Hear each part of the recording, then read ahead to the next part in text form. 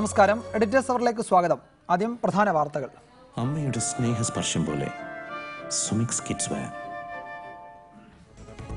കൊട്ടിയൂരിൽ പെൺകുട്ടിയെ വൈദികൻ പീഡിപ്പിച്ച കേസിലെ ഗൂഢാലോചനയുടെ ചുരുളഴിയുന്നു. തെളിവ് നശിപ്പിക്കാനും പ്രതിയെ സഹായിക്കാനും കൂട്ടുനിന്ന 5 കന്യാസ്ത്രീകൾക്കെതിരെയും കേസ്. പ്രതികൾ ഒളിവിലെന്ന് പോലീസ്. പീഡനത്തിനിരയായ കുട്ടിയോടും കുടുംബത്തോടും മാപ്പ് ചോദിച്ചു മാനന്തവാടി രൂപത. മഹാരാഷ്ട്രയിൽ മരിച്ച മലയാളി സൈനികന്റെ മൃതദേഹത്തോട് BSF അനാദരവ് കാണിച്ചെന്ന ആരോപണം. ദേശീയ പതാക പുതപ്പിക്കാൻ പോലും അധികൃതർ തയ്യാറായില്ല. മൃതദേഹം റീപോസ്റ്റ്മോർട്ടം ചെയ്ത് സംസ്കരിച്ചു. ഉത്തർപ്രദേശിലെ 6ാം ഘട്ട വോട്ടെടുപ്പിൽ ഭേദപ്പെട്ട പോളിംഗ്. മണിപ്പൂരിൽ ആദ്യഘട്ടത്തിൽ കനത്ത polling. വാരണാസിയെ ഇളക്കിമറിച്ച് മോദിയുടെയും Rahul ഗാന്ധിയുടെയും road show.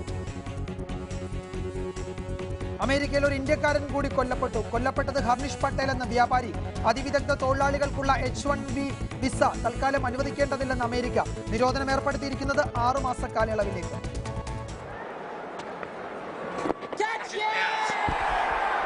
The finger goes up. It's all over. 8 wickets for Nathan Lyon. Just took him 1 ball to get Ishant Sharma out. Bengaluru ടെസ്റ്റിലും ഇന്ത്യക്ക് ബാറ്റിംഗ് പരാജയം. നഥൻ ലിയോണിന് 8 വിക്കറ്റ്. ഇന്ത്യ 189 റൺസിന് പുറത്ത്. 5 ബാറ്റ്സ്മാൻമാർ 2 അക്കം കണ്ടില്ല. ഒന്നാം ദിനത്തിൽ ഓസീസ് വിക്കറ്റ് നഷ്ടം കൂടാതെ 40 റൺസ് എടുത്തു. എഡിറ്റേഴ്സ് അവറിലേക്ക് വിശദമായി. കണ്ണൂർ കൊട്ടിയൂരിൽ പ്രായപൂർത്തിയാവാത്ത പെൺകുട്ടിയെ വൈദികൻ പീഡിപ്പിച്ച് ഗർഭിണിയാക്കിയ കേസിൽ 8 പ്രതികൾ. വൈദികൻ റോബിൻ വടക്കുംചേരിയെ കൂടാതെ 5 കന്യാസ്ത്രീകളും പ്രതികളാണ്. ഇവർക്കെതിരെയുള്ള തിരച്ചിൽ ഊർജിതമാക്കി. പ്രതികൾ നടത്തിയ ക്രിമിനൽ ഗൂഢാലോചനയുടെ കൂടുതൽ തെളിവുകൾ പുറത്തുവന്നു. ദത്തെടുക്കൽ കേന്ദ്രത്തിലെ sister Aneesa, sister Ophelia, sister Lissy Maria, Mathruvedi അംഗമായ Thankamma Nelliyani, doctor Hyder Ali, sister Tessy Jose, sister Ancy Mathew എന്നിവരാണ് പ്രതികൾ. എല്ലാ പ്രതികൾക്കെതിരെയും കുട്ടികൾക്കെതിരായ ലൈംഗിക അതിക്രമണ നിരോധന നിയമം പോസ്കോ ചുമത്തി. പേരാവൂർ CI സുനിൽകുമാറിന്റെ നേതൃത്വത്തിലാണ് പ്രതിപട്ടിക തയ്യാറാക്കിയിരിക്കുന്നത്. കേസിൽ 1ാം പ്രതിയായ ഫാദർ റോബിൻ വടക്കുംചേരി ഇപ്പോൾ തലശ്ശേരി സബ് ജയിലിലാണ്. ഇടവക അംഗവും മാതൃവേദി അംഗവുമായ തങ്കമ്മ നെല്ലിയാനിയാണ് 2ാം പ്രതി. ക്രിസ്തുരാജ ആശുപത്രിയിലെ ഡോക്ടർ കൂടിയായ സിസ്റ്റർ ടെസി ജോസാണ് 3ാം പ്രതി. ഇവർ ഒളിവിലാണ്. അതേസമയം സംഭവത്തിൽ മാപ്പ് അപേക്ഷിച്ച് മാനന്തവാടി രൂപത രംഗത്തെത്തി. റിപ്പോർട്ടർ കണ്ണൂർ. ഈ വിഷയമാണ് എഡിറ്റേഴ്സ് അവർ പരിശോധിക്കുന്നത്. ചർച്ചയിൽ പങ്കെടുക്കുന്നത് sister Jesme, advocate TB mini, ചലച്ചിത്ര സംവിധായകൻ Shri MA Nishad, retired police officer Shri Subhash Babu, Syro Malabar സഭ വക്താവ് ഫാദർ ജിമ്മി പൂച്ചക്കാടിനെ നമ്മൾ ടെലിഫോൺ ലൈനിലും പ്രതീക്ഷിക്കുന്നു. ചർച്ചയിലേക്ക് കടക്കും മുമ്പ് 10 സെക്കൻഡ് ദൈർഘ്യമുള്ള ചെറിയ ഇടവേള. കീടനാശിനി തൊടിയിക്കാതെ കൃഷി ചെയ്യുന്ന സ്വാദ് അടാട്ട് മട്ടേരി ആവുമ്പോ ദിവസവും രാത്രി കഞ്ഞി വെച്ച് കുടിച്ചാലും മതി. സ്വാദ് അടാട്ട് മട്ടേരി. ആദ്യം സിസ്റ്റർ ജസ്മി, ഇന്നിപ്പോൾ സഭയുടെ ഒരു കത്ത് പുറത്തു വന്നിട്ടുണ്ടല്ലോ. കത്ത് ആ ഇടവകയിലേക്ക് ഒരു പുതിയ വികാരിയെ നിയമിച്ചുകൊണ്ടുള്ള കത്താണ്. അതിൽ മാനന്തവാടി രൂപത അധ്യക്ഷൻ മാർ ജോസ് പൊരുന്നേടം വ്യക്തമാക്കുന്ന ഒരു കാര്യമുണ്ട്. അദ്ദേഹം ഈ കുടുംബത്തോട് മാപ്പ് അപേക്ഷിച്ചിരിക്കുകയാണ്. ഇരയാക്കപ്പെട്ടവരുടെ കണ്ണീരിൽ പങ്കുചേരുന്നു. ഇരയുടെ കണ്ണീരിനൊപ്പം എൻ്റെയും കണ്ണീർ ഞാൻ ചേർക്കുന്നു, മാപ്പ് എന്നാണ് അദ്ദേഹം ആ കത്തിൽ എഴുതിയിരിക്കുന്നത്. ഒരു പോലീസ് ഇൻവെസ്റ്റിഗേഷൻ നടക്കുകയാണല്ലോ ഇപ്പോൾ. അന്വേഷണം അതിൻ്റെ കൂടുതൽ വിശദാംശങ്ങളിലേക്ക് കടക്കുന്നു. ഒരു ക്രിമിനൽ ഗൂഢാലോചനയുടെ മുഴുവൻ അതിൻ്റെ കൂടുതൽ വിവരങ്ങൾ ഓരോ ദിവസവും പുറത്തു വരികയാണ്. ഈ വൈദികൻ ഒറ്റയ്ക്കായിരുന്നില്ല ഇതൊക്കെ ചെയ്തു കൂട്ടിയത് എന്നതാണ് നമ്മൾ ഓരോ നിമിഷവും അതിൻ്റെ വിശദാംശങ്ങൾ അറിയുമ്പോൾ മനസ്സിലാക്കുന്നത്. ഈ മാപ്പപേക്ഷ ആത്മാർത്ഥമാണോ അല്ലയോ എന്നതല്ല പ്രശ്നം. ഇപ്പോഴത്തെ നിയമ നടപടികളിലേക്ക് കൂടുതൽ സഭ സഹകരിക്കുകയല്ലേ വേണ്ടത്? ഈ മാപ്പപേക്ഷ പോലെയുള്ള കാര്യങ്ങൾക്ക് അപ്പുറത്തേക്ക് സഭ ഇപ്പോൾ നടക്കുന്ന ഈ അന്വേഷണ പ്രക്രിയയോട് സഹകരിക്കുകയല്ലേ വേണ്ടത്? പശ്ചാത്തപിക്കുന്ന ഒരു നല്ല രീതി വളരെ നല്ലതാണ്. പക്ഷേ സഭ കേസിന്റെ കാര്യങ്ങളോടുകൂടി നന്നായി സഹകരിക്കണം. അല്ലാതെ യാതൊരു നിവൃത്തിയില്ല. ഇത് മാപ്പപേക്ഷ കൊണ്ടൊന്നും കേസ് ചെറുതായി പോവില്ലല്ലോ. ശരി, ഞാൻ വരാം. ചെറിയ സാങ്കേതിക തകരാറ് കൂടി പെട്ടെന്ന് പരിഹരിച്ചിട്ട് ഞാൻ സിസ്റ്റർ ജസ്മിയിലേക്ക് വേഗത്തിൽ വരാം. അഡ്വക്കേറ്റ് TB മിനി, ഇതിപ്പോൾ നമ്മൾ കരുതിയതിനേക്കാൾ വലിയ ഗൂഢാലോചന ഇതിന് പിന്നിലുണ്ടായിരിക്കുന്നു.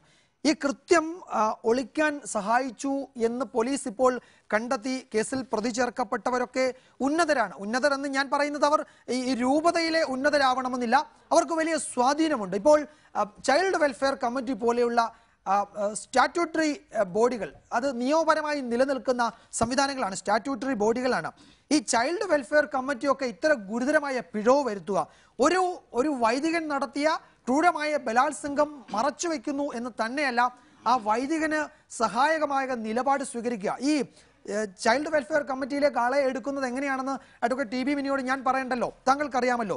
അവിടെ ഈ ജോസഫ് തോമസ് തേരകം എന്ന വൈദികനാണ് അതിൻ്റെ വയനാട്ടിലെ അധ്യക്ഷൻ. അതിലുള്ള ഒരു സിസ്റ്റർ ബെറ്റി, അവർ ഒരു കന്യാസ്ത്രീ മാത്രമല്ല, അവരവിടുത്തെ ശിശുരോഗ വിദഗ്ധ കൂടിയാണ്. സഭയുമായി ബന്ധപ്പെട്ട ഒരു ആശുപത്രിയിൽ ജോലി ചെയ്യുന്ന ഒരു പീഡിയാട്രീഷ്യൻ കൂടിയാണ് സിസ്റ്റർ ബെറ്റി. ഇവരൊക്കെ നേരിട്ട് ബന്ധപ്പെട്ടു എന്നാണ് പോലീസ് ഇപ്പോൾ കണ്ടെത്തിയിരിക്കുന്നത്. എങ്ങനെയാണ് ഒരു കുറ്റകൃത്യം ഇത്ര വിപുലമായ ഗൂഢാലോചനയുടെ ഭാഗമായി ഒളിപ്പിക്കാൻ ഒരു സംവിധാനം മുഴുവൻ ഒരു രൂപതയുമായി, ഒരു കത്തോലിക്ക സഭയുടെ രൂപതയുമായി ബന്ധപ്പെട്ട വിവിധ കേന്ദ്രങ്ങൾക്ക് ഇത്ര സംഘടിതമായി കഴിയുന്നത്? ഇതിപ്പോൾ ഇന്ന് നിലനിൽക്കുന്നൊരു വിഷയമല്ല. നമ്മൾക്കറിയാലോ, ഈ ക്രിസ്ത്യൻ സഭകളുമായി ബന്ധപ്പെട്ടുകൊണ്ടും അങ്ങനെയുള്ള പല സഭകളുമായിട്ട് ബന്ധപ്പെട്ടുകൊണ്ടും ഒക്കെ ഈ ഒരുപാട് കുട്ടികളെ സംരക്ഷിക്കുന്ന സംവിധാനങ്ങളുണ്ട്. കന്യാസ്ത്രീകൾ പോലും അവിടെ സുരക്ഷിതരല്ല എന്ന് നമ്മൾക്ക് സിസ്റ്റർ അമല അല്ലേ അടക്കമുള്ള അല്ല നമ്മുടെ അനുഭവം ഉണ്ടല്ലോ, മരിച്ചുപോയത് സിസ്റ്റർ അഭയ, സിസ്റ്റർ അഭയയുടെ അടക്കം അനുഭവങ്ങൾ നമ്മൾക്കുണ്ട്. അത് പിന്നെ അതിൽ ഏറ്റവും സുപ്രീം കോടതിയിൽ പോലും ഇപ്പം ഈ നേരത്തെ സൂചിപ്പിച്ച പോലെ നുണപരിശോധന പോലും ഒരു പരിധി വിട്ടു പോകാൻ കഴിയാത്ത വിധത്തിലേക്ക് മാറുന്നത് സഭയുടെ അത്രയും സ്വാധീനമുള്ളത് കൊണ്ടാണ്. ആ കേസിലായിരുന്നു വിധി ഉണ്ടായത്. അത് എത്രയോ കേസുകൾ അത് ബാധിക്കുകയാണ് ഇപ്പോൾ. അതുകൂടാതെ ഞാൻ ഈ കഴിഞ്ഞ ദിവസം പുത്തൻവേലിക്കര ഒരു പള്ളിയിലെ വികാരിയെ ഇതുപോലെ ചെയ്തല്ലോ, ആളെ ശിക്ഷിച്ചു എന്ന് പറഞ്ഞാൽ ഈ വിഷയമുണ്ടായിട്ട് പരാതി കൊടുക്കാൻ പറഞ്ഞ് പരാതി നൽകിയതിന് ശേഷം ഒരു രാഷ്ട്രീയ പാർട്ടിയുടെ ആളുകളോ വനിതാ സംഘടനകളോ ആരും തന്നെ ഈ വിഷയത്തിൽ ഇടപെടാനായിട്ട് തയ്യാറായില്ല. എന്നിട്ട് അവിടെയുള്ള കുറച്ച് ജനകീയ പ്രവർത്തകർ നമ്മളവിടെ പോയി നിന്ന് കുറച്ച് കാര്യങ്ങൾ ചെയ്ത് ഇദ്ദേഹത്തിന് ഇത് നാട് വിട്ടുപോയി, പോലീസിന് പരാതി കൊടുത്തിട്ടും വൈദികൻ നാട് വിട്ടുപോയി, അന്വേഷണ അതിൽ അദ്ദേഹം നാട്ടിലേക്ക് വരാണ്ടായി. പിന്നീട് എത്രയോ നാളുകൾക്ക് ശേഷമാണ് അദ്ദേഹത്തിനെ അറസ്റ്റ് ചെയ്ത് ഇപ്പോൾ അവരെ ശിക്ഷിച്ചിരിക്കുന്നത്. ഇത് യഥാർത്ഥത്തിൽ സഭാ വിശ്വാസികളാണ് ഈ വിഷയത്തെക്കുറിച്ച് ഗൗരവമായി കൈകാര്യം ചെയ്യേണ്ടത്. നമ്മളുടെ എത്രയോ കുട്ടികൾ പള്ളിയുമായി ബന്ധപ്പെട്ടുകൊണ്ട് പലതരത്തിലുള്ള ആക്ടിവിറ്റീസിലേക്ക് പോകുന്നു. എത്രയോ പെൺകുട്ടികൾ പള്ളിയുമായി ബന്ധപ്പെട്ട വിവിധ സ്ഥാപനങ്ങൾ, അനാഥാലയങ്ങളാണെങ്കിലും സ്കൂളുകളാണെങ്കിലും അതുപോലുള്ള സ്ഥലങ്ങളിൽ കന്യാസ്ത്രീകളടക്കം, ടീച്ചേഴ്സിനടക്കം, ഡോക്ടർമാരടക്കം പള്ളിയുടെ സ്വാധീനത്തിന് വിധേയമായി ഈ കുട്ടികളെ ഇത്രമാത്രം. ഇനി ഇത് പുറത്തു വന്നൊരു കേസ് യഥാർത്ഥത്തിൽ അന്വേഷിക്കേണ്ടത് എത്ര കേസുകൾ ഉണ്ട് എന്നുള്ളത് തന്നെയാണ്. ഇപ്പോൾ കഴിഞ്ഞ ദിവസം പത്രത്തിൽ വന്ന് 100ഓളം പെൺകുട്ടികളെ പുറത്തേക്ക് കിടക്കുന്നു. ഇതൊരു യഥാർത്ഥത്തിൽ മനുഷ്യക്കടത്ത് തന്നെയാണ്. പെൺകുട്ടികളെ കടത്തി വിവിധ രാജ്യങ്ങളിലേക്ക് കൊണ്ടുപോകുന്ന ഒരു പരിപാടിയാണ്. അപ്പം സഭ തന്നെ യഥാർത്ഥത്തിൽ ജർമ്മനിയിലാണെന്ന് തോന്നുന്നത് ഒരു സഭ കോമ്പൻസേഷൻ കൊടുത്തിട്ട് പൂട്ടിപ്പോയ ചരിത്രമുണ്ട്. കോമ്പൻസേഷൻ കൊടുത്തിട്ട്, അതായത് ഇത്തരം സെക്സ് അസൾട്ട് കേസുകളുമായി ബന്ധപ്പെട്ടുകൊണ്ട് ഇരകൾക്ക് കോമ്പൻസേഷൻ കൊടുത്തിട്ട് പൂട്ടിപ്പോയിട്ടുള്ള സഭകൾ വരെ ഉണ്ട്. അപ്പം ഇത്തരം വിഷയങ്ങളിൽ യഥാർത്ഥത്തിൽ നിലപാടെടുക്കേണ്ടത് സഭയും സഭയിൽ വിശ്വസിക്കുന്ന ആളുകളുമാണ്. പൊതുജനത്തെ സംബന്ധിച്ചിടത്തോളം ആകാംക്ഷയും പ്രതിഷേധവും വിഷയങ്ങളുമുണ്ട്. ഇവരെ ഈ നിലയിൽ ശിക്ഷിച്ചാൽ പോരാ എന്നുള്ളതാണ് നമ്മൾ കാണുന്നത്. കാരണം സൊസൈറ്റിയിൽ ഏറ്റവും കൂടുതൽ ബഹുമാനിക്കപ്പെടുന്ന ആളുകൾ, അവരിൽ നിന്ന് നമ്മൾ ഒരിക്കലും ഇത്തരത്തിലുള്ള കാര്യങ്ങൾ ഉണ്ടാകരുതെന്ന് പൊതുസമൂഹം ആഗ്രഹിക്കുന്ന ആളുകൾ, അവർ അത്തരത്തിലുള്ള ഒരു നല്ല വെള്ള കോട്ടിട്ടിട്ട് ഏറ്റവും വൃത്തികെട്ട കാര്യങ്ങൾ സൊസൈറ്റിക്ക് കാഴ്ചവെക്കുന്ന ഒരു രീതിയാണുള്ളത്. ഇതൊരു കാരണവശാലും ഇത്തരം ആളുകളെ ശിക്ഷാ നടപടികളിൽ നിന്നോ അല്ലെങ്കിൽ അവർക്കെതിരായിട്ടുള്ള നടപടിയിൽ നിന്നോ യഥാർത്ഥത്തിൽ ഇതിൻ്റെ മുഴുവൻ കാര്യങ്ങളും അന്വേഷിച്ച് പോലീസ് പുറത്തു കൊണ്ടുവരണം. സിസ്റ്റർ ജസ്മി, ഇന്നിപ്പോൾ കൂടുതൽ വിവരങ്ങൾ ഈ വിഷയത്തിൽ പുറത്തു വന്നിരിക്കുന്നത് താങ്കളുടെ ശ്രദ്ധയിൽപ്പെട്ടിട്ടുണ്ടാകുമല്ലോ. എനിക്ക് ചോദിക്കാനുള്ളത്, ഈ മാനന്തവാടി രൂപതയ്ക്ക് അല്ലെങ്കിൽ രൂപത നേതൃത്വത്തിന് ഇതിൽ നേരിട്ട് പങ്കുണ്ടെന്ന് ആരെങ്കിലും പറഞ്ഞാൽ അവരെ നമുക്ക് കുറ്റപ്പെടുത്താൻ കഴിയുമോ? കാരണം വിവരങ്ങൾ വരുന്നത് ഈ രൂപതയ്ക്ക് കീഴിലുള്ള സംവിധാനങ്ങൾ എങ്ങനെയാണ് ഈ ക്രൂരകൃത്യം നടത്തിയ പ്രതിയെ സഹായിക്കാൻ ശ്രമിച്ചു എന്നതാണ്. ഈ രൂപതയ്ക്ക് കീഴിലുള്ള രൂപതയുടെ നേരിട്ടുള്ള നിയന്ത്രണത്തിലല്ലെങ്കിൽ കൂടിയും അതിന് കീഴിൽ പ്രവർത്തിക്കുന്ന നിരവധി സംവിധാനങ്ങൾ ഒരേപോലെ ഇതിൽ ഉൾപ്പെട്ടിട്ടുണ്ട്. ഇപ്പോൾ ഈ ആശുപത്രി തലശ്ശേരി രൂപതയുടെ കീഴിലാണ്. പക്ഷേ ഈ അനാഥ മന്ദിരം വേറൊരു രൂപതയ്ക്ക് കീഴിലാണെങ്കിലും അതും മാനന്തവാടി രൂപതയുടെ പരിധിയിൽ പ്രവർത്തിക്കുന്നതാണ്. ഈ ആശുപത്രിയിലെ ജീവനക്കാരിൽ അധികവും ഈ രൂപതയ്ക്ക് കീഴിലെ കന്യാസ്ത്രീകളോ അല്ലെങ്കിൽ അവിടെ ജോലി ചെയ്യുന്ന ഡോക്ടർമാരോ ഒക്കെയാണ്. കന്യാസ്ത്രീകളായ ഡോക്ടർമാർ, ഞാൻ സിസ്റ്റർ ബെറ്റിയുടെ കാര്യം സൂചിപ്പിക്കുകയും ചെയ്തു. അങ്ങനെ രൂപതയ്ക്ക് കീഴിലുള്ള വിവിധ സംവിധാനങ്ങൾ ഒരേപോലെ പ്രവർത്തിക്കുകയാണ്. ചൈൽഡ് വെൽഫെയർ കമ്മിറ്റിയുടെ convener father Thomas Joseph Therakam, അദ്ദേഹത്തെ പറ്റി ആ നാട്ടിലുള്ളവർ പറയുന്നത് കാർക്കശ്യക്കാരനായ ഒരു ചൈൽഡ് വെൽഫെയർ കമ്മിറ്റിയുടെ ചെയർമാൻ എന്നാണ്. ഈ ആദിവാസി വിഭാഗങ്ങൾക്കിടയിൽ അവരുടെ ആചാരത്തിന്റെ ഭാഗമായി പ്രായപൂർത്തിയാവുന്നതിന് മുമ്പ് വിവാഹം കഴിക്കുന്ന കേസുകളുണ്ട്. അത് ഇദ്ദേഹത്തിന്റെ അടുത്ത് റിപ്പോർട്ട് ചെയ്താൽ അദ്ദേഹം സ്ഥലത്തെത്തുകയും പോലീസിനെ കൊണ്ട് നടപടിയെടുക്കുകയും അവർക്കെതിരെ പോസ്കോ ആ നിയമപ്രകാരമുള്ള കേസെടുക്കണമെന്ന് കാർക്കശ്യത്തോടെ വാദിക്കുകയും ചെയ്യുന്നയാളാണ്. അദ്ദേഹമാണ് യാതൊരു പരിശോധനയും കൂടാതെ ഈ സറണ്ടർ സർട്ടിഫിക്കറ്റിൽ ഒപ്പിട്ട് കൊടുത്തിരിക്കുന്നത്. ഇതൊന്നും അറിയാതെയാണ്, മനസ്സിലാക്കാതെയാണ് എന്ന് ഇനി ആരോടെങ്കിലും പറയാൻ കഴിയുമോ? രൂപതയ്ക്ക്, മാനന്തവാടി രൂപതയ്ക്ക് ഇതിലുള്ള പങ്ക് മറച്ചുവെക്കാൻ കഴിയുമോ?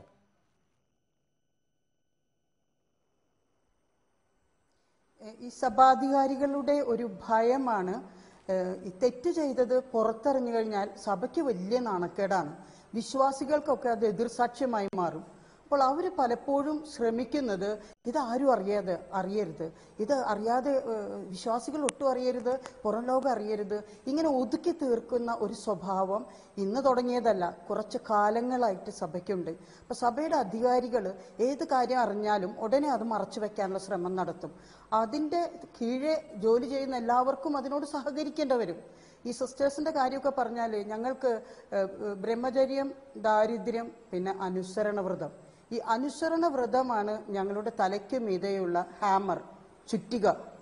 ഞങ്ങൾ എന്തെങ്കിലും ഇതിങ്ങനെ ചെയ്യുന്നത് ശരിയല്ലല്ലോ, ഇത് ബൈബിളിനെതിരല്ലേ, ഇത് നിയമത്തിനെതിരല്ലേ എന്ന് ആരെങ്കിലും ചോദിച്ചു പോയാൽ ഉടനെ അനുസരണ വ്രതത്തിന് കീഴിൽ കടപ്പെട്ടിരിക്കുന്നു എന്ന് പറഞ്ഞാൽ പിന്നെ അനുസരിക്കാതെ യാതൊരു നിവൃത്തിയുമില്ല. അപ്പോൾ ഈ സിസ്റ്റേഴ്സൊക്കെ ഇതിൽ പെട്ടത്, അല്ലെങ്കിൽ ആ ആശുപത്രിയുടെ കീഴേ ഉള്ള ജീവനക്കാർ ഇതിൽ പെട്ടത് അവർക്ക് നിവൃത്തിയില്ലാതെ കൂടിയായിരിക്കാം എന്ന് ഞാൻ മനസ്സുകൊണ്ട് വിചാരിക്കുകയാണ്. കാരണം ഈ അനുസരിക്കണം എന്ന് നിർബന്ധം പറഞ്ഞാൽ പിന്നെ ഞങ്ങൾക്ക് വേറെ വഴിയില്ല. ഇങ്ങനെ എത്രയെത്ര കുറ്റങ്ങൾക്ക് ഞങ്ങൾ കൂട്ടു നിൽക്കേണ്ടി വരും. എനിക്ക് തന്നെ ഈ മരുന്ന് തരാൻ ഉള്ള ശ്രമം, അതായത് മാനസിക രോഗി എന്ന് പറഞ്ഞ് മരുന്ന് തരാനുള്ള ശ്രമം നടത്തിയിട്ട് ഞാൻ രക്ഷപ്പെട്ടു. പക്ഷേ ഞാൻ ഈ അടുത്ത കാലത്ത് എൻ്റെ കൂടെയുള്ള ബാച്ചിലെ ഒരു സിസ്റ്ററോട് ചോദിച്ചു, നിന്നോട് സഭാധികാരികൾ പറയുകയാണ് വിഷം കലക്കി ജസ്മിക്ക് കൊടുക്കൂ എന്ന് പറഞ്ഞാൽ നീ അത് അനുസരണ വ്രതത്തെ പ്രതി ചെയ്യുമോ? അവൾ പറഞ്ഞു, ചെയ്യും. കാരണം ദൈവത്തിൻ്റെ ആഗ്രഹമാണ് ഈ അധികാരികളിലൂടെ വരുന്നത് എന്ന് അറിയാതെയോ അറിഞ്ഞോ ഞങ്ങൾ ചിന്തിച്ചു പോകുന്നു. അങ്ങനെയാണ് ഞങ്ങളെ പഠിപ്പിച്ചു തരുന്നത്. അപ്പം എന്ത് തെറ്റും അധികാരികൾ ചെയ്യാൻ പറഞ്ഞാൽ ഞങ്ങൾ അനുസരണ വ്രതത്തെ പ്രതി ചെയ്യും. അപ്പം ഇതിലെ പലരും പെട്ടിരിക്കുന്നത് അവരിപ്പോൾ വിഷമിക്കുന്നുണ്ടാകും. കാരണം ഞങ്ങൾക്കിത് തെറ്റാണെന്ന് തോന്നിയിട്ടും ഞങ്ങൾ ചെയ്യേണ്ടി വന്നത് ഈ അനുസരണ വ്രതം ഞങ്ങളോട് നിർബന്ധിക്കുന്നത് കൊണ്ടല്ലേ, അല്ലെങ്കിൽ അതിനുള്ളിൽ ജീവിക്കാൻ പറ്റില്ല. ആരെങ്കിലും അങ്ങനെ എതിർത്ത് സംസാരിച്ചാൽ അവർ പുറന്തട്ടാവും. അപ്പം എനിക്ക് ഈ 5 സിസ്റ്റേഴ്സിനെ പറ്റിയൊക്കെ ഒരു ചെറിയ അവരെ ന്യായീകരിക്കുന്നത് വിധത്തിൽ പറയേണ്ടി വരുന്നത്, ഇതിൽ പലരും ചിലപ്പോൾ അറിഞ്ഞുകൊണ്ട് തെറ്റുകാരാകാൻ വഴിയില്ല. ഇതിനൊക്കെ ഞാൻ കുറ്റം പറയുക അധികാരികളെ തന്നെയാണ്. ഈ രൂപതാധികാരികളെ കുറിച്ചൊക്കെ പറഞ്ഞത് അവരെല്ലാം അറിയാതെ വളരെ നിഷ്കളങ്കതയോടെ ഇത് മറച്ചു വെച്ചതാണെന്ന് എനിക്ക് വിശ്വാസമില്ല. എല്ലാം അറിഞ്ഞാലും, ഇതുപോലത്തെ എത്ര കാര്യങ്ങൾ അറിഞ്ഞാലും ചില കാര്യങ്ങൾ അങ്ങനെ നിഷ്കളങ്കമായി ഒരു തെറ്റിന് കൂട്ടുനിന്നു എന്ന് ആർക്കും കരുതാൻ കഴിയില്ല. കാരണം ഇവരൊക്കെ ഈ സിസ്റ്റർ ബെറ്റിയുടെ കാര്യത്തിൽ ഞാൻ ആലോചിക്കുകയായിരുന്നു. അവരൊരു ശിശുരോഗ വിദഗ്ധയാണ്. ഒരു നവജാത ശിശുവിനെ അതിൻ്റെ അമ്മയുടെ അടുത്തു നിന്നും പ്രസവിച്ച ആദ്യ മിനിറ്റുകൾ തന്നെ വേർപെടുത്തി കൊണ്ടുപോകാൻ മാത്രം എത്ര ക്രൂരമായി പെരുമാറാൻ കഴിയുന്നു ഒരു ശിശുരോഗ വിദഗ്ധയ്ക്ക് എന്നത് എങ്ങനെയാണത് മനസ്സിലാക്കേണ്ടതെന്ന് എനിക്കറിയില്ല. ഞാൻ താങ്കളിലേക്ക് വരാം. Shri M A Nishad, Sunday Shalom എന്ന പത്രത്തിന്റെ ഇന്റർനെറ്റ് എഡിഷൻ, വാരികയുടെ ഇന്റർനെറ്റ് എഡിഷൻ താങ്കൾ കണ്ടു കാണും. സഭയുടെ നേരിട്ടുള്ള നിയന്ത്രണത്തിലല്ല ഇത്, പക്ഷേ സഭയുടെയും സഭയുമായി ബന്ധപ്പെട്ടവരുടെയും ഒക്കെ ലേഖനം വരുന്നുണ്ട്. ഇതിന്റെ രക്ഷാധികാരി ഒരു കർദിനാളാണ്. അതിൽ വന്ന ലേഖനം എല്ലാവരും വായിച്ചിട്ടുണ്ടാവും. എങ്കിലും ഈ ചർച്ചയ്ക്കിടയിലൊന്ന് പറയേണ്ടതുകൊണ്ട്, വൈദികന് നേരെ ചൂണ്ടുവിരൽ ഉയരുമ്പോൾ എന്നതാണ് അതിന്റെ തലക്കെട്ട്. മോളെ, നിനക്കും തെറ്റുപറ്റി. നാളെ ദൈവത്തിന്റെ മുമ്പിൽ നീ ആയിരിക്കും ആദ്യം കുറ്റം ഏറ്റുപറയേണ്ടി വരിക. കുഞ്ഞെ, ഒരു വൈദികൻ ആരാണെന്ന് എന്തുകൊണ്ട് നീ മറന്നു? വൈദികനും ജഡിക ശരീരമുള്ള വ്യക്തിയാണ്. പ്രലോഭനങ്ങൾ സ്വാഭാവികം സംഭവിക്കാവുന്നതുമാണ്. സ്നേഹത്തോടെയോ കാർക്കശ്യത്തോടെയോ ആ വൈദികനെ നിനക്ക് തിരുത്തിക്കൂടായിരുന്നു എന്ന് ചോദിക്കുകയാണ് സൺഡേ ഷാലോം എന്ന ഇന്റർനെറ്റ് എഡിഷൻ, പത്രത്തിന്റെ ഇന്റർനെറ്റ് എഡിഷൻ. ഇതിന്റെ എഡിറ്റർ ഞാൻ അന്വേഷിച്ചപ്പോൾ ഒരു ബെന്നി പുന്നത്ര, കോഴിക്കോടുകാരനാണ്. വെറും ബെന്നി പുന്നത്രയല്ല, ഷെവലിയാർ ബെന്നി പുന്നത്ര. ഷെവലിയാർ എന്നത് കത്തോലിക്ക സഭ അതിന്റെ അൽമായർക്ക് കൊടുക്കുന്ന ഏറ്റവും വലിയ അംഗീകാരമാണ്. മാർപ്പാപ്പ നേരിട്ട് കൊടുക്കുന്നതാണ്. അതിന്റെ കഥ ഇങ്ങനെയാണ്, വാളും പരിചയമാണ് കൊടുക്കുന്നത്. മിഖായേൽ മാലാഖ, സഭയെ സംരക്ഷിക്കുന്ന മിഖായേൽ മാലാഖയുടെ ആ സൈന്യത്തിലെ കമാൻഡറാണ് ഈ ഷെവലിയാർ. അങ്ങനെ സഭയെ സംരക്ഷിക്കേണ്ട മിഖായേൽ മാലാഖയുടെ പടത്തലവനായ ആ പടസംഘത്തിലുള്ള ബെന്നി പുന്നത്തറയാണ് ഇങ്ങനെ എഴുതുന്നത്. നമ്മുടെ നാട്ടിലൊരു ശീലമുണ്ടല്ലോ, ഈ രീതിയിൽ പെട്ടുപോകുന്ന പെൺകുട്ടികളെ അപമാനിക്കുക, അപവാദ പ്രചരണം നടത്തുക. അതിന്റെ ഭാഗം തന്നെയല്ലേ ഇതും? തീർച്ചയായിട്ടും ഇത് ഒരു പൊതു സമൂഹത്തിനും ഒരു ചികിത്സ ആവശ്യമുണ്ടെന്നാണ് എൻ്റെ അഭിപ്രായം. ഇപ്പോൾ പോപ്പ് ഒരുപാട് മാപ്പ് പറയുന്നുണ്ട് ഇന്ന് ഈ വന്ന കാലത്ത്. ഈ ഒരു സഭയെ ഒന്നടങ്കം അല്ലെങ്കിൽ ക്രിസ്തീയ വിശ്വാസികളെയോ അല്ലെങ്കിൽ സഭാ നേതൃത്വത്തെയോ അല്ലെങ്കിൽ വൈദികരെയോ ഒന്നടങ്കം ആക്ഷേപിക്കാൻ ഞാൻ തയ്യാറല്ല. ഒരുപാട് നല്ല പ്രവർത്തികൾ ഈ കേരള സമൂഹത്തിലും ഇന്ത്യയിലും ഒക്കെ ഒരുപാട് നല്ല പ്രവർത്തികൾ അവർ ചെയ്തിട്ടുണ്ട്. പക്ഷേ ഇത്തരം കാര്യങ്ങൾ ഇപ്പോൾ ബെന്നി പുന്നത്രയെ പോലെയുള്ള ഈ വാളും പരിചയമായിട്ട് നിൽക്കുന്ന ഈ പറയുന്ന ഷെവലിയാർ അല്ലേ, ഷെവലിയാറെ പോലുള്ള ആളുകൾ എഴുതിയിരിക്കുന്നത് പിന്നെ ഇത്തരം തൃഷ്ണകളെ, ലൈംഗിക തൃഷ്ണകളെ അവർക്ക് കൺട്രോൾ ചെയ്യാൻ പറ്റുന്നില്ല എങ്കിൽ കാലാനുസൃതമായ മാറ്റങ്ങൾക്ക് സഭ മുന്നോട്ട് വരണം. അവർക്ക് കുടുംബജീവിതമാവാമല്ലോ. ഇത്തരം പാവപ്പെട്ട കുട്ടികളുടെ നേരിൽ അവരുടെ രതി വൈകൃതം കാണിക്കേണ്ടതല്ല ആണത്തം. അപ്പോൾ സഭ എന്ന് പറയുന്നത് ജനങ്ങളുടെ മുന്നിൽ ഈ സഭാ വിശ്വാസികളെ പേടിപ്പിച്ച് നിർത്തുന്ന ഒരു സംഭവമായി മാറിക്കൊണ്ടിരിക്കുകയാണ്. എന്ത് ചെയ്താലും പാപം. ഈ പാപം എന്ന് പറഞ്ഞൊരു സാധനം വന്ന് പേടിപ്പിച്ച് വിശ്വാസികൾ അവർ പിന്നെ റാം മൂളി നിൽക്കുന്ന ഒരു കാലഘട്ടമായിരുന്നു നാളിതുവരെ. പക്ഷേ ഇന്ന് മാധ്യമങ്ങളും പൊതുസമൂഹവും മാറിക്കൊണ്ടിരിക്കുന്ന രീതിയിൽ വിശ്വാസികൾ വേണം ഇതിന് ഒരു തിരുത്തൽ കൊണ്ടുവരുവാൻ. എനിക്കിവിടുത്തെ രാഷ്ട്രീയ നേതാക്കന്മാരോടും മറ്റുള്ളവരോടും പറയാനുള്ളത്, ഒരു കാരണവശാലും അത് ക്രിസ്തീയ സഭയെന്നല്ല, ഇസ്ലാമിക സഭ നേതൃത്വമാണെങ്കിലും ഹൈന്ദവ ഇതാണെങ്കിലും ഏത് മതത്തിൻ്റെ നേതൃത്വമാണെങ്കിലും നിങ്ങൾ അവരെ ആരെയും ഭയക്കേണ്ട കാര്യമില്ല. പൊതുസമൂഹം മുന്നോട്ട് വരട്ടെ. അതിനാണ് ഞാൻ പറഞ്ഞത്, പൊതുസമൂഹത്തിനാണ് ചികിത്സ വേണ്ടത്. ഈ സാഹചര്യത്തിൽ വിശ്വാസികൾ ഒന്നടങ്കം ഇത്തരം പ്രവണതയ്ക്കെതിരെ ശക്തമായിട്ട് മുന്നോട്ട് വരണമെന്നുള്ളതാണ് എനിക്ക് പറയാനുള്ളത്. പിന്നെ ഇവിടുത്തെ നിയമ വ്യവസ്ഥയെ പറ്റിയൊക്കെ പറഞ്ഞു. പോലീസ് സർക്കാരും ശക്തമായ നിയമം നടപടിക്ക് മുതിർന്നാൽ തന്നെ ഒരു പരിധിവരെ ഇത് ഒഴിവാക്കാൻ പറ്റും. ഇത്തരം പ്രവണതകൾ ഒരു കാലത്തും ഇത്തരം പ്രവണതകൾ വരാതിരിക്കാനുള്ള ഒരു ശ്രമം വേണമെങ്കിൽ നമ്മളെല്ലാവരും വിജിലൻ്റ് ആയിരിക്കണം, സദാ ജാഗരൂകരായിരിക്കണം എന്നുള്ളതാണ് സത്യം. കാര്യം ഇത്തരം കാര്യങ്ങളിൽ ഇടപെടാനുള്ള ഒരു മടി ഒരു രാഷ്ട്രീയ നേതാവിനും പാടില്ല എന്നുള്ളതാണ്. നിങ്ങൾക്ക് സമൂഹത്തോടൊരു പ്രതിബദ്ധത ഉണ്ടെങ്കിൽ ഇത്തരം കാര്യങ്ങളിലേക്ക് മുന്നോട്ട് വരണം. ഇപ്പം തന്നെ കർദിനാലെല്ലാം പറഞ്ഞിരിക്കുന്നു, അതായത് മാതൃകാപരമായ ശിക്ഷ തന്നെ നടപ്പിലാക്കണം, നിയമത്തിന് വിട്ടുകൊടുക്കും. പക്ഷേ നിയമത്തിന് വിട്ടുകൊടുത്താലും നിയമത്തിൻ്റെ രീതിയിൽ തന്നെ പോയില്ല എങ്കിൽ ഇത് നാളെ മറ്റുള്ളവർക്ക് ഇത്രയും ഉള്ളൂ എന്നൊരു തോന്നൽ വരുത്തുന്ന ഒരു രീതിയിലേക്ക് പോകും. അത് ഒരു കാരണവശാലും സംഭവിക്കാൻ പാടില്ല. കാര്യം ഏറ്റവും കൂടുതൽ ജനങ്ങളെ നേർവഴിക്ക് നയിക്കുന്നതാണ് സഭയും അല്ലെങ്കിൽ വൈദികരും അല്ലെങ്കിൽ അതുപോലുള്ള ആളുകളും. അത് മൗലവിയാണെങ്കിലും ശരി, അത് വൈദികനാണെങ്കിലും. സൺഡേ ഷാലോമിലൊക്കെ വന്ന ലേഖനം വിശ്വാസികളോട് പറയാൻ ഉദ്ദേശിക്കുന്നത് എന്താണെന്ന് വളരെ വ്യക്തമല്ലേ? സൺഡേ ഷാലൂമെ പോലെയുള്ള അവർക്കെതിരെ കേസെടുക്കണമെന്നാണ് എൻ്റെ അഭിപ്രായം. സൺഡേ ഷാലുവിൻ്റെ പത്രാധിപൻ ഏത് ഷെവലിയാറാണെങ്കിലും അയാൾക്കെതിരെ കേസെടുക്കണമെന്നുള്ള അഭിപ്രായക്കാരനാണ് ഞാൻ. അത് പിന്നെ വിശ്വാസികളെ ഏത് രീതിയിലേക്കാണ് കൊണ്ടുപോകുന്നത്? ഇവർ ചെയ്യുന്നത് മുഴുവൻ ശരി, അവരുടെ മുന്നിൽ ഇങ്ങനെ റാം മൂളി നിൽക്കണമെന്നുള്ളതാണോ ഇവർ പറയേണ്ടത്? ഇതല്ലല്ലോ ശരി. ഇതിനെതിരെ ശക്തമായ നടപടി വേണം. ഇതിനൊക്കെ ഒരു പൊതുജന രോഷം വരണമെന്നുള്ള എൻ്റെ അഭിപ്രായം. പൊതുസമൂഹം മുന്നോട്ടിറങ്ങണം.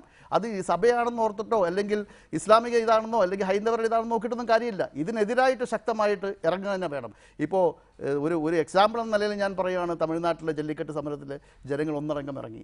കാലാനുസൃതമായ മാറ്റങ്ങൾ ഉൾക്കൊണ്ടുകൊണ്ടിരിക്കുകയാണ് ജനങ്ങൾ. കാലം മാറിക്കൊണ്ടിരിക്കുന്നു. അവർ കുറച്ചുകൂടി വിജിലൻ്റ് ആവണം. സദാ ജാഗരൂകരായില്ല എങ്കിൽ പെൺമക്കളുള്ള ആയിരക്കണക്കിന് മാതാപിതാക്കൾക്കുള്ളൊരു സന്ദേശമാണ് ഞാൻ പറയുന്നത്. നിങ്ങൾ ഒറ്റക്കെട്ടായിട്ട് ഇതുപോലുള്ള പ്രവർത്തകർക്ക് എതിരെ നിന്നില്ലെങ്കിൽ തീർച്ചയായും വരും നാളുകൾ വളരെ ഭീതിപൂർവ്വം ജീവിക്കേണ്ടതായിട്ട് വരും. തീർച്ചയായും വളരെ പ്രധാനപ്പെട്ട കാര്യം.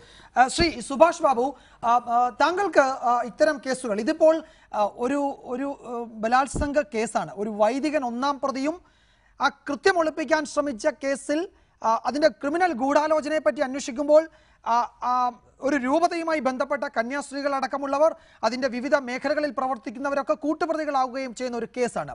പോലീസ് ഒരു ജാഗ്രത കാണിക്കേണ്ടത്, ഈ അന്വേഷണത്തിൽ കാണിക്കേണ്ട ജാഗ്രത എന്തായിരിക്കും?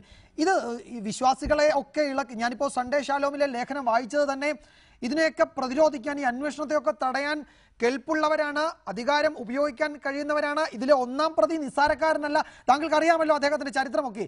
ആ നിലയിലുള്ള വലിയൊരു അധികാര കേന്ദ്രത്തെ സ്വാധീനിക്കാൻ തക്ക ശേഷിയുള്ളവരാണ് പ്രതികളെങ്കിൽ പോലീസ് നീങ്ങുന്നത് അതിന്റെ ശരിയായ വഴിയിലൂടെയാണ് എന്ന് താങ്കളുടെ അനുഭവത്തിൽ നിന്ന് തോന്നുന്നുണ്ടോ?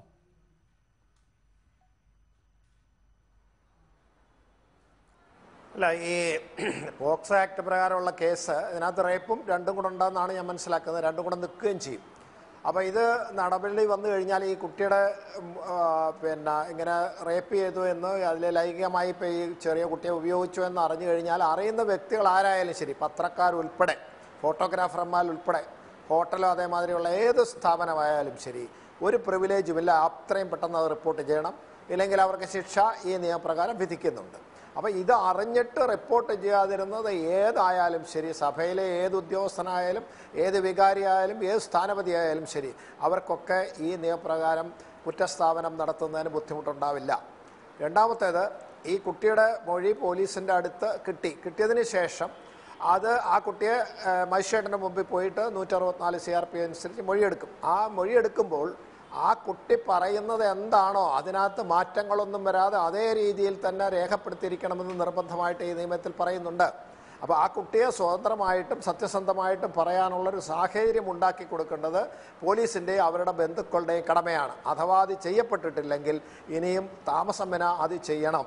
ആരൊക്കെയുണ്ട്, എന്തൊക്കെയാണ് ഇതിനകത്ത് നടന്നത് എന്ന് വ്യക്തമായി മജിസ്ട്രേറ്റിന് മുമ്പിൽ ബോധ്യപ്പെടുത്തുകയും അതനുസരിച്ച് പോലീസ് ഉദ്യോഗസ്ഥർ അതനുസരിച്ച് തന്നെ ചെയ്യണമെന്ന് നിയമം പ്രത്യേകമായി അനുശാസിക്കുന്നുണ്ട്.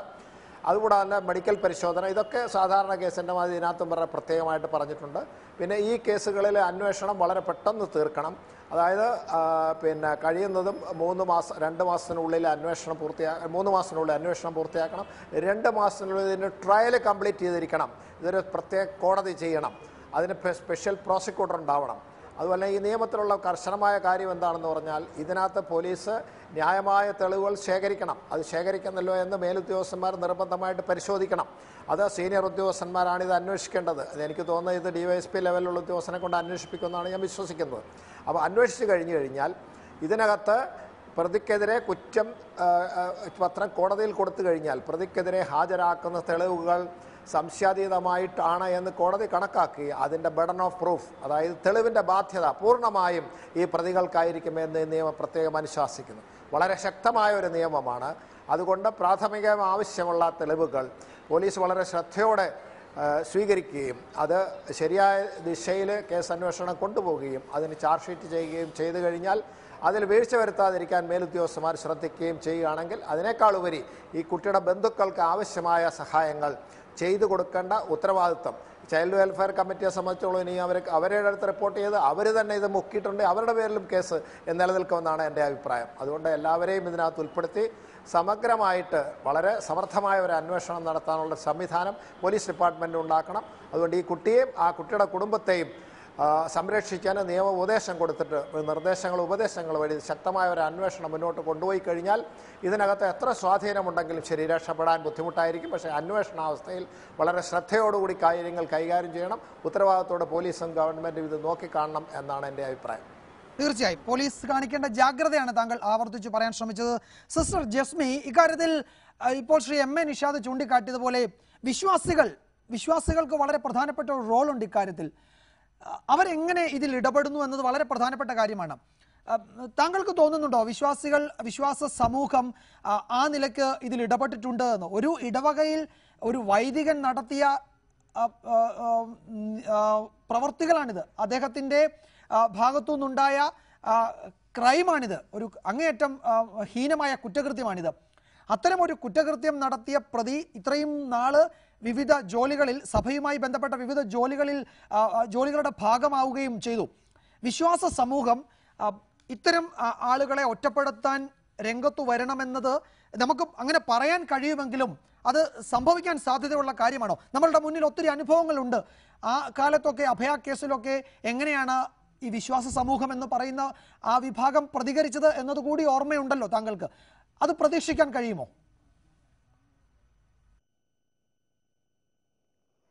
ഈ ഷെവലിയാർ ബെന്നി പുന്നത്തറ ഷെവലിയാർ പട്ടം സ്വീകരിച്ചത് ഈ സഭ ചെയ്യുന്ന തെറ്റുകൾ പോലും മൂടിവെച്ച് സംരക്ഷിച്ചതുകൊണ്ടാണ്.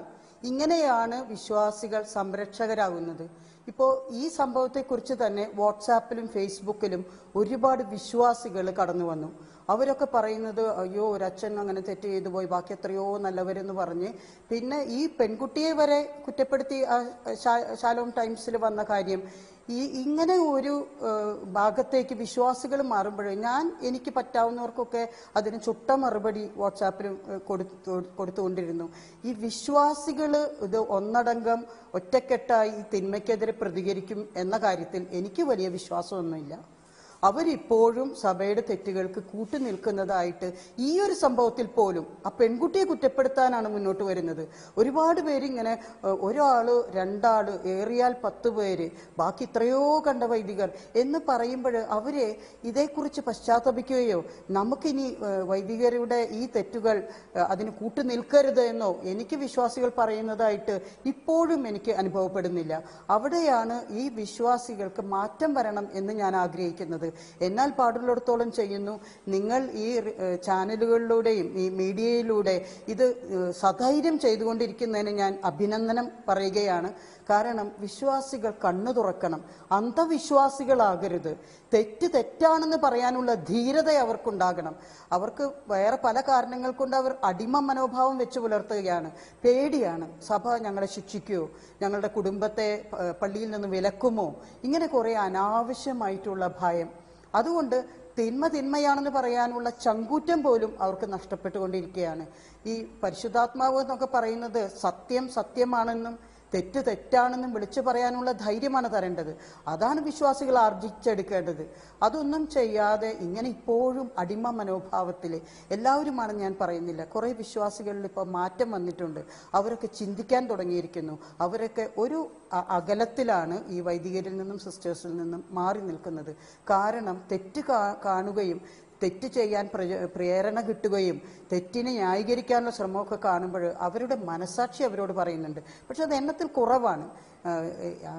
കൂടുതൽ അവരെ അത്തരം മാനസാന്തരത്തിലേക്ക് കാണുന്നത് ആശ്വാസകരമാണ്. പക്ഷേ ഇപ്പോഴും ഒരു ബൾക്കായിട്ട് വിശ്വാസികൾ ഇത്തരം കാര്യങ്ങൾ മറച്ചു വയ്ക്കാനും വാദിക്കാനും മിണ്ടാതിരുന്നുകൂടെ? ചെയ്ത് തെറ്റാണെന്ന് മനസ്സിലായി കഴിഞ്ഞാൽ പശ്ചാത്താപത്തോടെ കണ്ണീരൊഴുക്കി തെറ്റുപറ്റിപ്പോയി പലർക്കും ഒരാൾക്കല്ല വീണ്ടും തെറ്റാവർത്തിക്കുന്നു.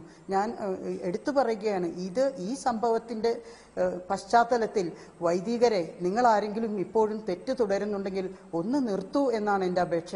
അതുപോലെ തന്നെ വിശ്വാസികളെ, നിങ്ങളിങ്ങനെ തെറ്റ് ചെയ്യുന്ന വൈദികരെയും കന്യാസ്ത്രീകളെയും മറ്റു വിശ്വാസികളെയും ന്യായീകരിക്കാൻ വേണ്ടി മുന്നോട്ട് വരല്ലേ. നിങ്ങൾ അവർക്കെതിരെ സംഘടിച്ച് ഇത് തെറ്റാണ്, ഈ തെറ്റ് നമ്മൾ തുടരരുത്, അത് ദൈവത്തിന് ഇഷ്ടമല്ല, ഈശോയ്ക്ക് ഇഷ്ടമല്ല, പരിശുദ്ധാത്മാവിന് ഇഷ്ടമല്ല എന്നൊക്കെ പറയാൻ ചങ്കൂറ്റത്തോടെ മുന്നോട്ട് വരാനായി ഞാൻ വളരെയേറെ ആഗ്രഹിക്കുകയാണ്. അഡ്വക്കേറ്റ് ടി ബി മിനി, ഇതിലൊരു വലിയ നിയമപ്രശ്നമുണ്ട്. ഈ അന്വേഷണത്തിന്റെ വിശദാംശങ്ങളെ പറ്റി പോലീസ് ഉദ്യോഗസ്ഥർ അനൌദ്യോഗികമായി നൽകുന്ന വിവരം ഈ പെൺകുട്ടിയുടെ പ്രായം 18 എന്ന് സ്ഥാപിക്കാൻ നടത്തുന്ന ശ്രമമാണ്. അങ്ങനെയാണെങ്കിൽ ഈ ബലാത്സംഗ കുറ്റം നിലനിൽക്കില്ല എന്നതൊക്കെ അത്തരം ചില മുൻവിധികളുടെ അടിസ്ഥാനത്തിലായിരിക്കും.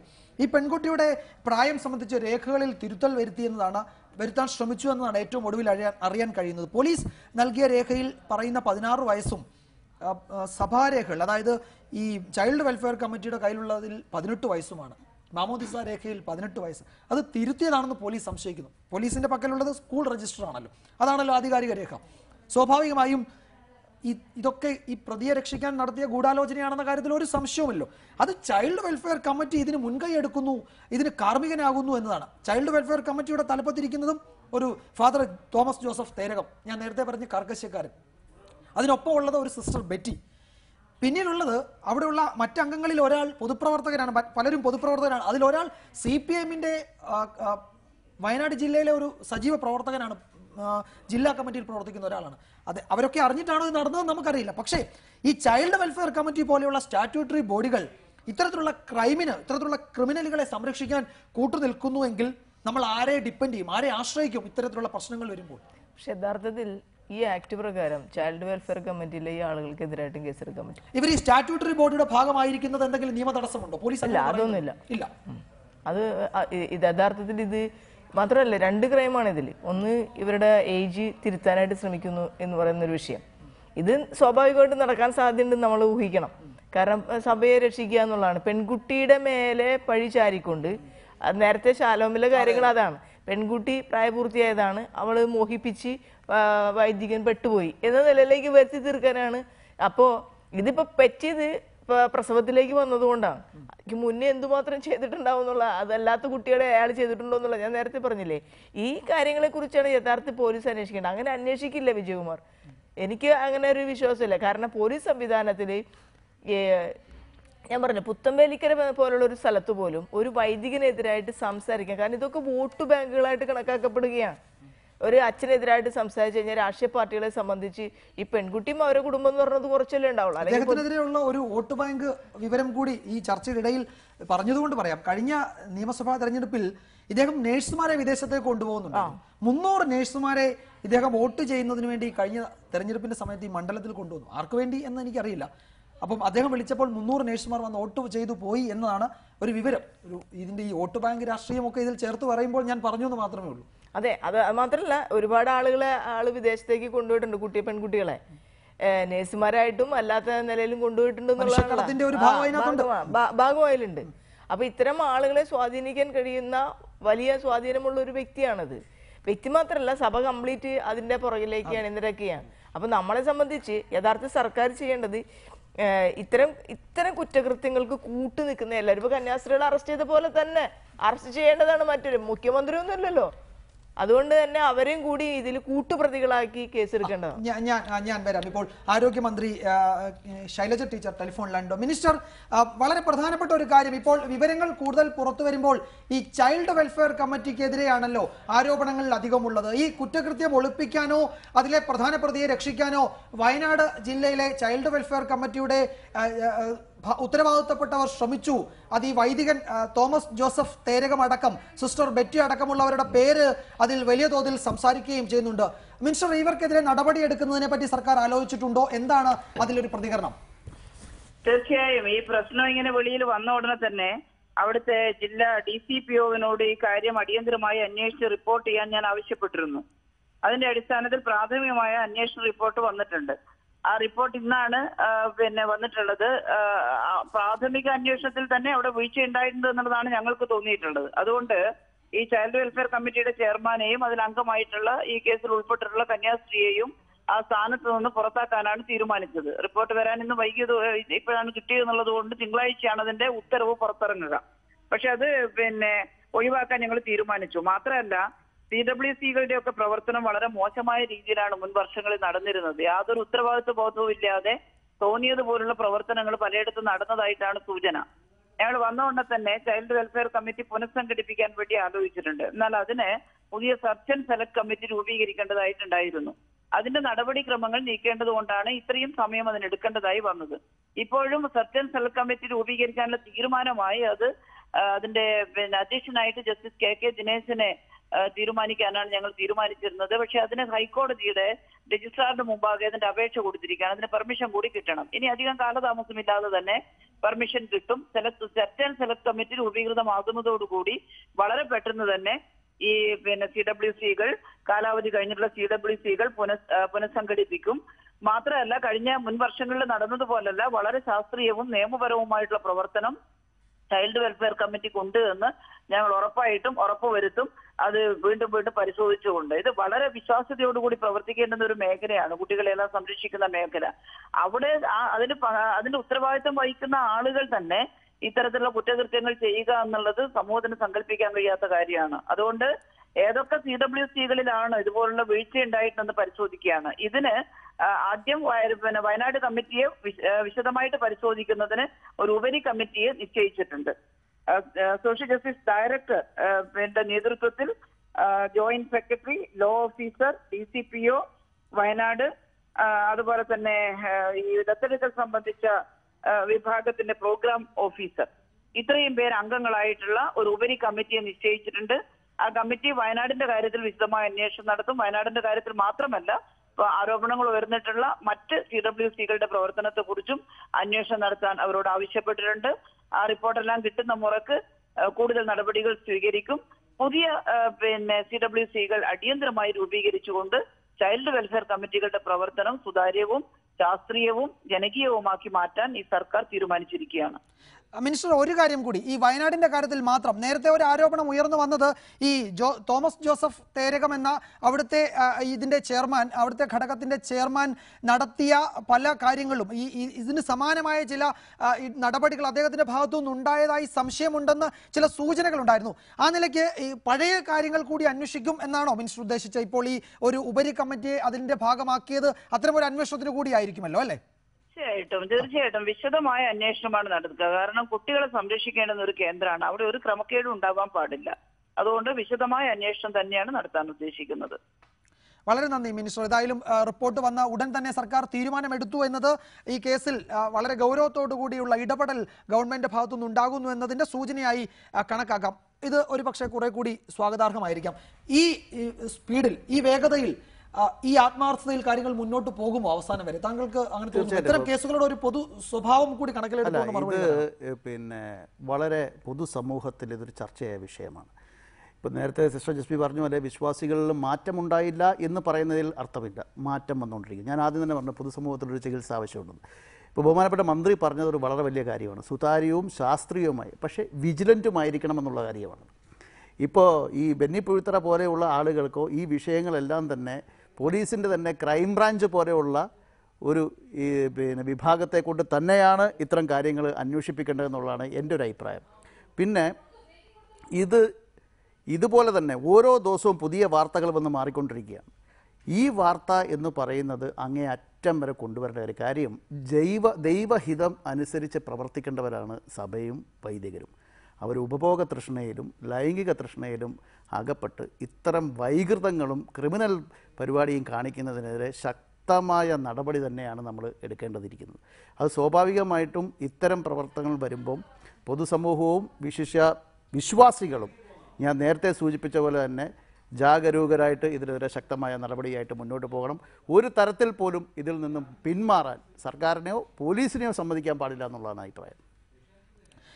ശ്രീ സുഭാഷ് ബാബു, ഇപ്പോൾ അതിൽ ഗവൺമെന്റ് അക്കാര്യത്തിൽ കുറെ കൂടി കടുത്ത നിലപാട് സ്വീകരിക്കുന്നു. ഈ ചൈൽഡ് വെൽഫെയർ കമ്മിറ്റിയുടെ വയനാട് ഘടകത്തിന്റെ ചെയർമാനെ ആ പദവിയിൽ നീക്കുകയും ആ കമ്മിറ്റി മരവിപ്പിച്ച് നിർത്തി വേറൊരു താൽക്കാലിക കമ്മിറ്റി അവിടെ കൊണ്ടുവരികയും ചെയ്തു. അന്വേഷണത്തിനും തീരുമാനിച്ചിട്ടുണ്ട്.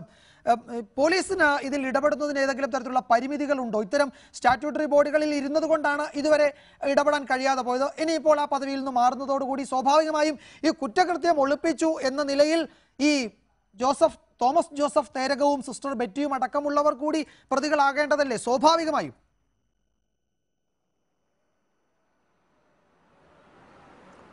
തീർച്ചയായിട്ടും. കാരണം ഇതിൽ ആർക്ക് ഏത് നിലയിലുള്ള ഉദ്യോഗസ്ഥനായാലും ശരി, ഏത് സാധാരണ ജനമായാലും ശരി, പദവിയിലിരിക്കുന്ന ആളായാലും ശരി, ഇങ്ങനെയുള്ള പോക്സോ ആക്ട് പ്രകാരമുള്ള ഏതെങ്കിലും കുറ്റകൃത്യം അവരുടെ ശ്രദ്ധയിൽപ്പെട്ട് കഴിഞ്ഞാൽ എത്രയും പെട്ടെന്ന് അതിൻ്റെ നിയമ നടപടിയിലേക്ക് പോകണമെന്നാണ്. ഇതിലേറ്റവും പ്രധാനപ്പെട്ടത് ആരെങ്കിലും സാധാരണക്കാരനെ അറിയുകയാണെങ്കിൽ ഇത് CWC അറിയിക്കണമെന്നാണ് നിയമം പറയുന്നത്. അപ്പോൾ CWC എന്ന് പറയുന്ന ആ ഏറ്റവും ഉത്തരവാദിത്തപ്പെട്ട നിയമപരമായി കണ്ടിരിക്കുന്ന ആ ഒരു പ്രസ്ഥാനം തന്നെ ഇത് ചെയ്തിരിക്കുമ്പോൾ അവർക്കെങ്ങനെ ഇതിനകത്തുനിന്ന് രക്ഷപ്പെടാൻ സാധിക്കുക? അവരുടെ പേരിൽ എന്തായാലും കേസ് നിൽക്കുക, യാതൊരു സംശയമില്ല. അവരുടെ അറിഞ്ഞിട്ട് അവരത് പോലീസ് അന്വേഷണത്തിന് റെഫർ ചെയ്യുന്നില്ലെങ്കിൽ അത് തന്നെ അവരുടെ പേരിൽ വലിയൊരു വീഴ്ചയാണ്. ആ ഒറ്റ കാരണം കൊണ്ട് തന്നെ അവരെ കൂടുതലൊന്നും നോക്കാതെ മറ്റ് അന്വേഷണമില്ലാതെ തന്നെ ഈ ഒരെണ്ണം മാത്രം സ്ഥിരീകരിക്കപ്പെട്ട് കഴിഞ്ഞാൽ അവരെ ആ സ്ഥാനത്ത് നിന്ന് പുറത്താക്കാം. അവരെ ഏറ്റവും കൂടുതൽ ഈ ചൈൽഡ് വെൽഫെയറിന് വേണ്ടിയിട്ട്, അതുപോലെ തന്നെ സെക്ഷൽ ഒഫൻസസ് അഗൈൻസ്റ്റ് ചിൽഡ്രന് വേണ്ടിയിട്ട് നിലനിൽക്കേണ്ട ഒരു സംവിധാനമാണ് അത്. അതിൽ ഏറ്റവും ഗൗരവമുള്ള കുറ്റമാണ് ഈ സെക്ഷൽ ഒഫൻസസ്. അത് അവർ മറച്ചു വെക്കാൻ ശ്രമിച്ചിട്ടുണ്ടെങ്കിൽ അത് വളരെ ഗുരുതരമായ കുറ്റമാണെന്നുള്ളതിന് എന്താ സംശയം? അവരെ ആ സ്ഥാനത്ത് നിന്ന് മാറ്റുന്നതിന് മറ്റ് കൂടുതൽ സംഭവങ്ങളൊന്നും ആവശ്യമില്ല. ഈ ഒറ്റ കാരണം കൊണ്ട് ഗവൺമെൻറ് ചെയ്യാവുന്നതേ ഉള്ളൂ. ഗവൺമെൻറ് അത് ചെയ്തു എന്ന് പറയുന്നത് തിരിച്ച് വളരെ സന്തോഷജനകമായ സാഹചര്യമാണ്. അപ്പോൾ ഇവർ പ്രതിസ്ഥാനത്ത് തന്നെ പ്രതി ആക്കാതിരിക്കാൻ പോലീസ് വിചാരിച്ചാലും സാധിക്കില്ല എന്നാണ് ഞാൻ വിശ്വസിക്കുന്നത്. കാരണം അന്വേഷണം ശരിയായ രീതിയിൽ പോകുമ്പോൾ ഈ കുട്ടിയെയോ അല്ലെങ്കിൽ വേറെ കുട്ടിയുമായി ബന്ധപ്പെട്ട ആളുകൾ ആരെങ്കിലും ഈ വിവരങ്ങൾ ഈ CWCയുടെ ശ്രദ്ധയിൽപ്പെട്ടിട്ടുണ്ട്, അവരിതിലേതെങ്കിലും നടപടി സ്വീകരിച്ചിട്ടുണ്ടെങ്കിൽ അവർ അതിൽ റിപ്പോർട്ട് ചെയ്യപ്പെടാതെ ഒരു ക്രിമിനൽ കേസ് എടുക്കാനുള്ള സാഹചര്യത്തിൽ റിപ്പോർട്ട് ചെയ്തിട്ടില്ലെങ്കിൽ കുറ്റം അവരുടെ പേരിൽ സ്ഥാപിക്കപ്പെട്ടിരിക്കുന്നു, അതിന് സംശയം വേണ്ട. അതുപോലെ തന്നെ ഇനിയിപ്പം രേഖകൾ, ഈ പ്രായത്തിൻ്റെ രേഖകൾ തിരുത്തുന്നു എന്ന് പറഞ്ഞു, അത് തിരുത്തിയാൽ കണ്ടുപിടിക്കാൻ സാധിക്കും. കാരണം എന്താണെന്ന് പറഞ്ഞാൽ ഈ അടുത്ത കാലത്തൊക്കെ അതാണ് ഈ കുട്ടിയൊക്കെ സ്കൂളിൽ 16 വയസ്സുള്ള കുട്ടിയൊക്കെ സേവിക്കുമ്പം വെറുതെ ചെന്ന് പറഞ്ഞു കൊടുത്താൽ അവിടെ ഡേറ്റ് ഓഫ് ബർത്ത് എഴുതില്ല, അവിടെ ഡേറ്റ് ഓഫ് ബർത്തിൻ്റെ ഒരു സർട്ടിഫിക്കറ്റ് കൊടുക്കണം, അല്ലാണ്ട് സ്കൂളിൽ എൻട്രി ഇടില്ല. അതല്ലെങ്കിൽ വേറെ ഈ ചർച്ചിൻ്റെ സർട്ടിഫിക്കറ്റ് പ്രകാരം ആ സമയത്തൊന്നും സ്വീകരിക്കാൻ സാധ്യതയില്ല. 16 കൊല്ലം, ഇപ്പോൾ ഏതാണ്ട് ഒരു 11 കൊല്ലം മുമ്പാണല്ലോ സ്കൂളിൽ സ്വീകരിക്കുക. അതൊക്കെ ഡേറ്റ് ഓഫ് ബർത്ത് നിർബന്ധമായിട്ടും അതൊരു ലോക്കൽ അതോറിറ്റിയുടെ ഒന്ന് കയ്യിൽ നിന്ന് വാങ്ങിച്ച സർട്ടിഫിക്കറ്റ് നിർബന്ധമായിട്ടുണ്ടാകണം. അത് ഈ മറ്റേ ചർച്ചിൻ്റെ രേഖയിൽ പ്രകാരം പറയുന്നത് സ്വീകരിക്കണമെന്ന് നിയമത്തിൽ എവിടെയും പറയുന്നില്ല. ആധികാരികമായി രേഖപ്പെടുത്തിയ കാര്യങ്ങൾ മാത്രമേ ഉള്ളൂ. അതല്ലെങ്കിൽ ഇവരുടെ ക്രോണോളജിക്കൽ ഏതാണെന്ന് നോക്കാൻ വേണ്ടിയിട്ട് ഫോറൻസിക് ഡിപ്പാർട്ട്മെൻറ്റിൽ അതിന് ടെസ്റ്റ് നടത്താം. അതുകൊണ്ട് പോലീസിന് വിവിധ മാർഗ്ഗങ്ങളുണ്ട്. അതുകൊണ്ട് പോലീസിന് ഇതിനകത്തിലൊന്നും കഴിയൊഴിഞ്ഞ് പോകാൻ പറ്റില്ല. പക്ഷേ അത് ശ്രദ്ധയായിട്ട് നേരെ ചെയ്യണമെന്ന് ഒരു ഇച്ഛാശക്തിയോടുകൂടി അന്വേഷണ ഉദ്യോഗസ്ഥനും മേലധികാരികൾ ഇത് ഓരോ സ്റ്റെപ്പും പ്രത്യേകമായിട്ട് നിരീക്ഷിക്കുകയും ഉപദേശ നിർദ്ദേശങ്ങളും കൊടുക്കുന്നു എന്ന് വന്നാൽ കർശനമായിട്ട് ഇത് നല്ല നിലയിൽ പോവുള്ളൂ. വീഴ്ച വരുത്തുന്നത് ബോധപൂർവമല്ലാതെ ഇതിനകത്ത് വീഴ്ച സംഭവിക്കില്ല എന്ന് തീർച്ചയായും ഞാൻ വിശ്വസിക്കുന്നു. ഞാൻ വരാം. താങ്കൾ ദയവായി തുടരുക. സിസ്റ്റർ ജസ്മി, ഈ ഫാദർ റോബിൻ വടക്കുംചേരി അദ്ദേഹം ഈ വൈദിക വൃത്തി അനുഷ്ഠിക്കുന്നതിനിടയിൽ തന്നെ വലിയ തോതിലുള്ള ഭൗതിക നേട്ടം ഉണ്ടാക്കാൻ ശ്രമിച്ചു എന്നതാണ് ഇപ്പോൾ പുറത്തു വരുന്ന വിവരം. അദ്ദേഹം വിദേശത്തേക്ക് ആളുകളെ റിക്രൂട്ട് ചെയ്തിരുന്നു, നഴ്സുമാരെയും മറ്റും. അത് ഒരുതരം ഹ്യൂമൻ ട്രാഫിക്കിംഗ് ആണ്. അതുവഴി അദ്ദേഹം സാമ്പത്തിക നേട്ടമുണ്ടാക്കി. ഇനി ഈ പോയവരൊക്കെ നഴ്സുമാരായോ അതോ മറ്റേതെങ്കിലും ജോലിയിലേക്ക് പോയോ എന്ന് നമുക്കറിയില്ല. ഇതൊരു ആരോപണമാണ്, അല്ലെങ്കിൽ ചില സൂചനകളാണ്. അത് പോലീസ് പരിശോധിക്കുകയും ചെയ്യുന്നുണ്ട്. ഈ ബ്രഹ്മചര്യത്തിൽ അധിഷ്ഠിതമായ ആത്മീയ ജീവിതം പുലർത്തണം എന്ന് സഭ നിഷ്കർഷിക്കുന്ന വൈദികർ ഈ രീതിയിലുള്ള ഏർപ്പാടുകൾ നടത്തുമ്പോൾ, ഈ മനുഷ്യക്കടത്ത് പോലെയുള്ള ഏർപ്പാടുകൾ നടത്തുമ്പോൾ, ഇത്തരത്തിലുള്ള ക്രിമിനൽ സ്വഭാവമുള്ള പ്രവർത്തികളിൽ ഏർപ്പെടുമ്പോൾ അത് സഭ അറിഞ്ഞിട്ടില്ല, അല്ലെങ്കിൽ സഭ അത് കണ്ടിരുന്നില്ല, സഭ മനസ്സിലാക്കിയില്ല എന്ന് പറഞ്ഞാൽ അത് വിശ്വസിക്കാൻ കഴിയുമോ? മറ്റൊന്ന്, ഇദ്ദേഹം കാനഡയിലേക്ക് പോകാൻ ശ്രമിക്കുന്നതിനിടെയാണല്ലോ കൊച്ചിയിൽ പിടിയിലാവുകയും ചെയ്യുന്നത്. ഇതും സഭ അറിയാതെ അല്ലല്ലോ, ഇതും സഭ അറിഞ്ഞുകൊണ്ട് തന്നെയല്ലേ? അപ്പോൾ സ്വാഭാവികമായും ഇദ്ദേഹത്തിന് വലിയ തോതിലുള്ള പിന്തുണ ഈ തലപ്പത്തു നിന്നും കിട്ടിയിരുന്നു. ഏറ്റവും കുറഞ്ഞത് മാനന്തവാടി രൂപതയിൽ നിന്ന് തന്നെ കിട്ടിയിരുന്നു. അവരൊക്കെ അറിഞ്ഞോ അറിയാതെയോ ഈ ക്രൈമിന്റെ ഭാഗമായി പോയില്ല. ഇപ്പോൾ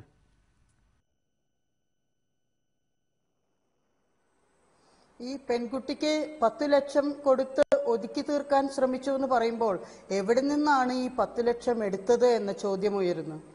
ഈ വൈദികന് ഇത്രയേറെ പ്രാമുഖ്യം സഭയിൽ കിട്ടാൻ ഒന്നാമത്തെ കാരണം സമ്പത്ത് ശേഖരിക്കുന്നു എന്നുള്ളതാണ്. ഇപ്പോൾ തിരുസഭയിൽ വിശുദ്ധി കണക്കാക്കപ്പെടുന്നത് എത്ര സമ്പത്ത് തിരുസഭയിലേക്ക് കൊണ്ടുവരുന്നോ അത്രയും വിശുദ്ധിയുണ്ട് എന്നുള്ള മട്ടിലാണ്. അത് എനിക്കും അനുഭവമുള്ളതാണ് മഠത്തിലായിരിക്കുമ്പോൾ. അപ്പോൾ ഈ വൈദികൻ വഴി ഇത്രയേറെ സമ്പത്തും സ്വത്തും ഇങ്ങനെ തിരുസഭയിലേക്ക് ഒഴുകുമ്പോൾ ആ വൈദികനോടുള്ള ആദരവും അദ്ദേഹത്തിന് കിട്ടുന്ന സ്ഥാനക്കയറ്റവും ഒക്കെ കൂടി വരുന്നു. ഇതാണ് അദ്ദേഹത്തിൻ്റെ അധികാരം. പിന്നെ ഈ സുഖലോലുപത വരുന്നത് തന്നെ ഈ ധനം കുമിഞ്ഞുകൂടിയത് കൊണ്ടാണ്. ധനം കുമിഞ്ഞുകൂടുമ്പോൾ അടുത്ത ആഗ്രഹം ലൈംഗികമായ ആസക്തി, അതിനുള്ള എല്ലാ സൗകര്യങ്ങളും, അതിന് ഇൻ്റർനെറ്റ് വേണോ, അതിന് ഏതെല്ലാം തരത്തിലുള്ള മീഡിയ ഉപയോഗിക്കണോ, എല്ലാ സംവിധാനങ്ങളും ഇവർക്കുണ്ട്. അപ്പോൾ സമ്പത്താണ് ഏറ്റവും അധികം ദുരുപയോഗം ചെയ്യുന്നത് തിരുസഭയെ. ദൈവത്തെയും മാമോനെയും, അതായത് ഗോഡ് ഓഫ് വെൽത്ത്, ധനത്തിൻ്റെ ദൈവത്തെയും ഒന്നിച്ചു സേവിക്കാൻ കഴിയില്ല എന്ന ദൈവവാക്യം അത് മറന്നുപോയിരിക്കുകയാണ്. ഇപ്പൊ സഭയ്ക്ക് ഒരേ ഒരു ആഗ്രഹമേ ഉള്ളൂ, ഏറ്റവും കൂടുതൽ സമ്പത്തുണ്ടാക്കുക, അതുവഴി പവറും കിട്ടുക. ഈ ശക്തി കിട്ടാനായിട്ട് സമ്പത്ത് അത്യാവശ്യമാണ്. അപ്പോൾ അതാണ് ഈ ഫാദർ റോബിനൊക്കെ ഇത്രയേറെ സ്ഥാനമാനങ്ങൾ കിട്ടാനും സഭ അതിനെ കൂട്ടുനിൽക്കുകയും ചെയ്യാനൊക്കെ കാരണം.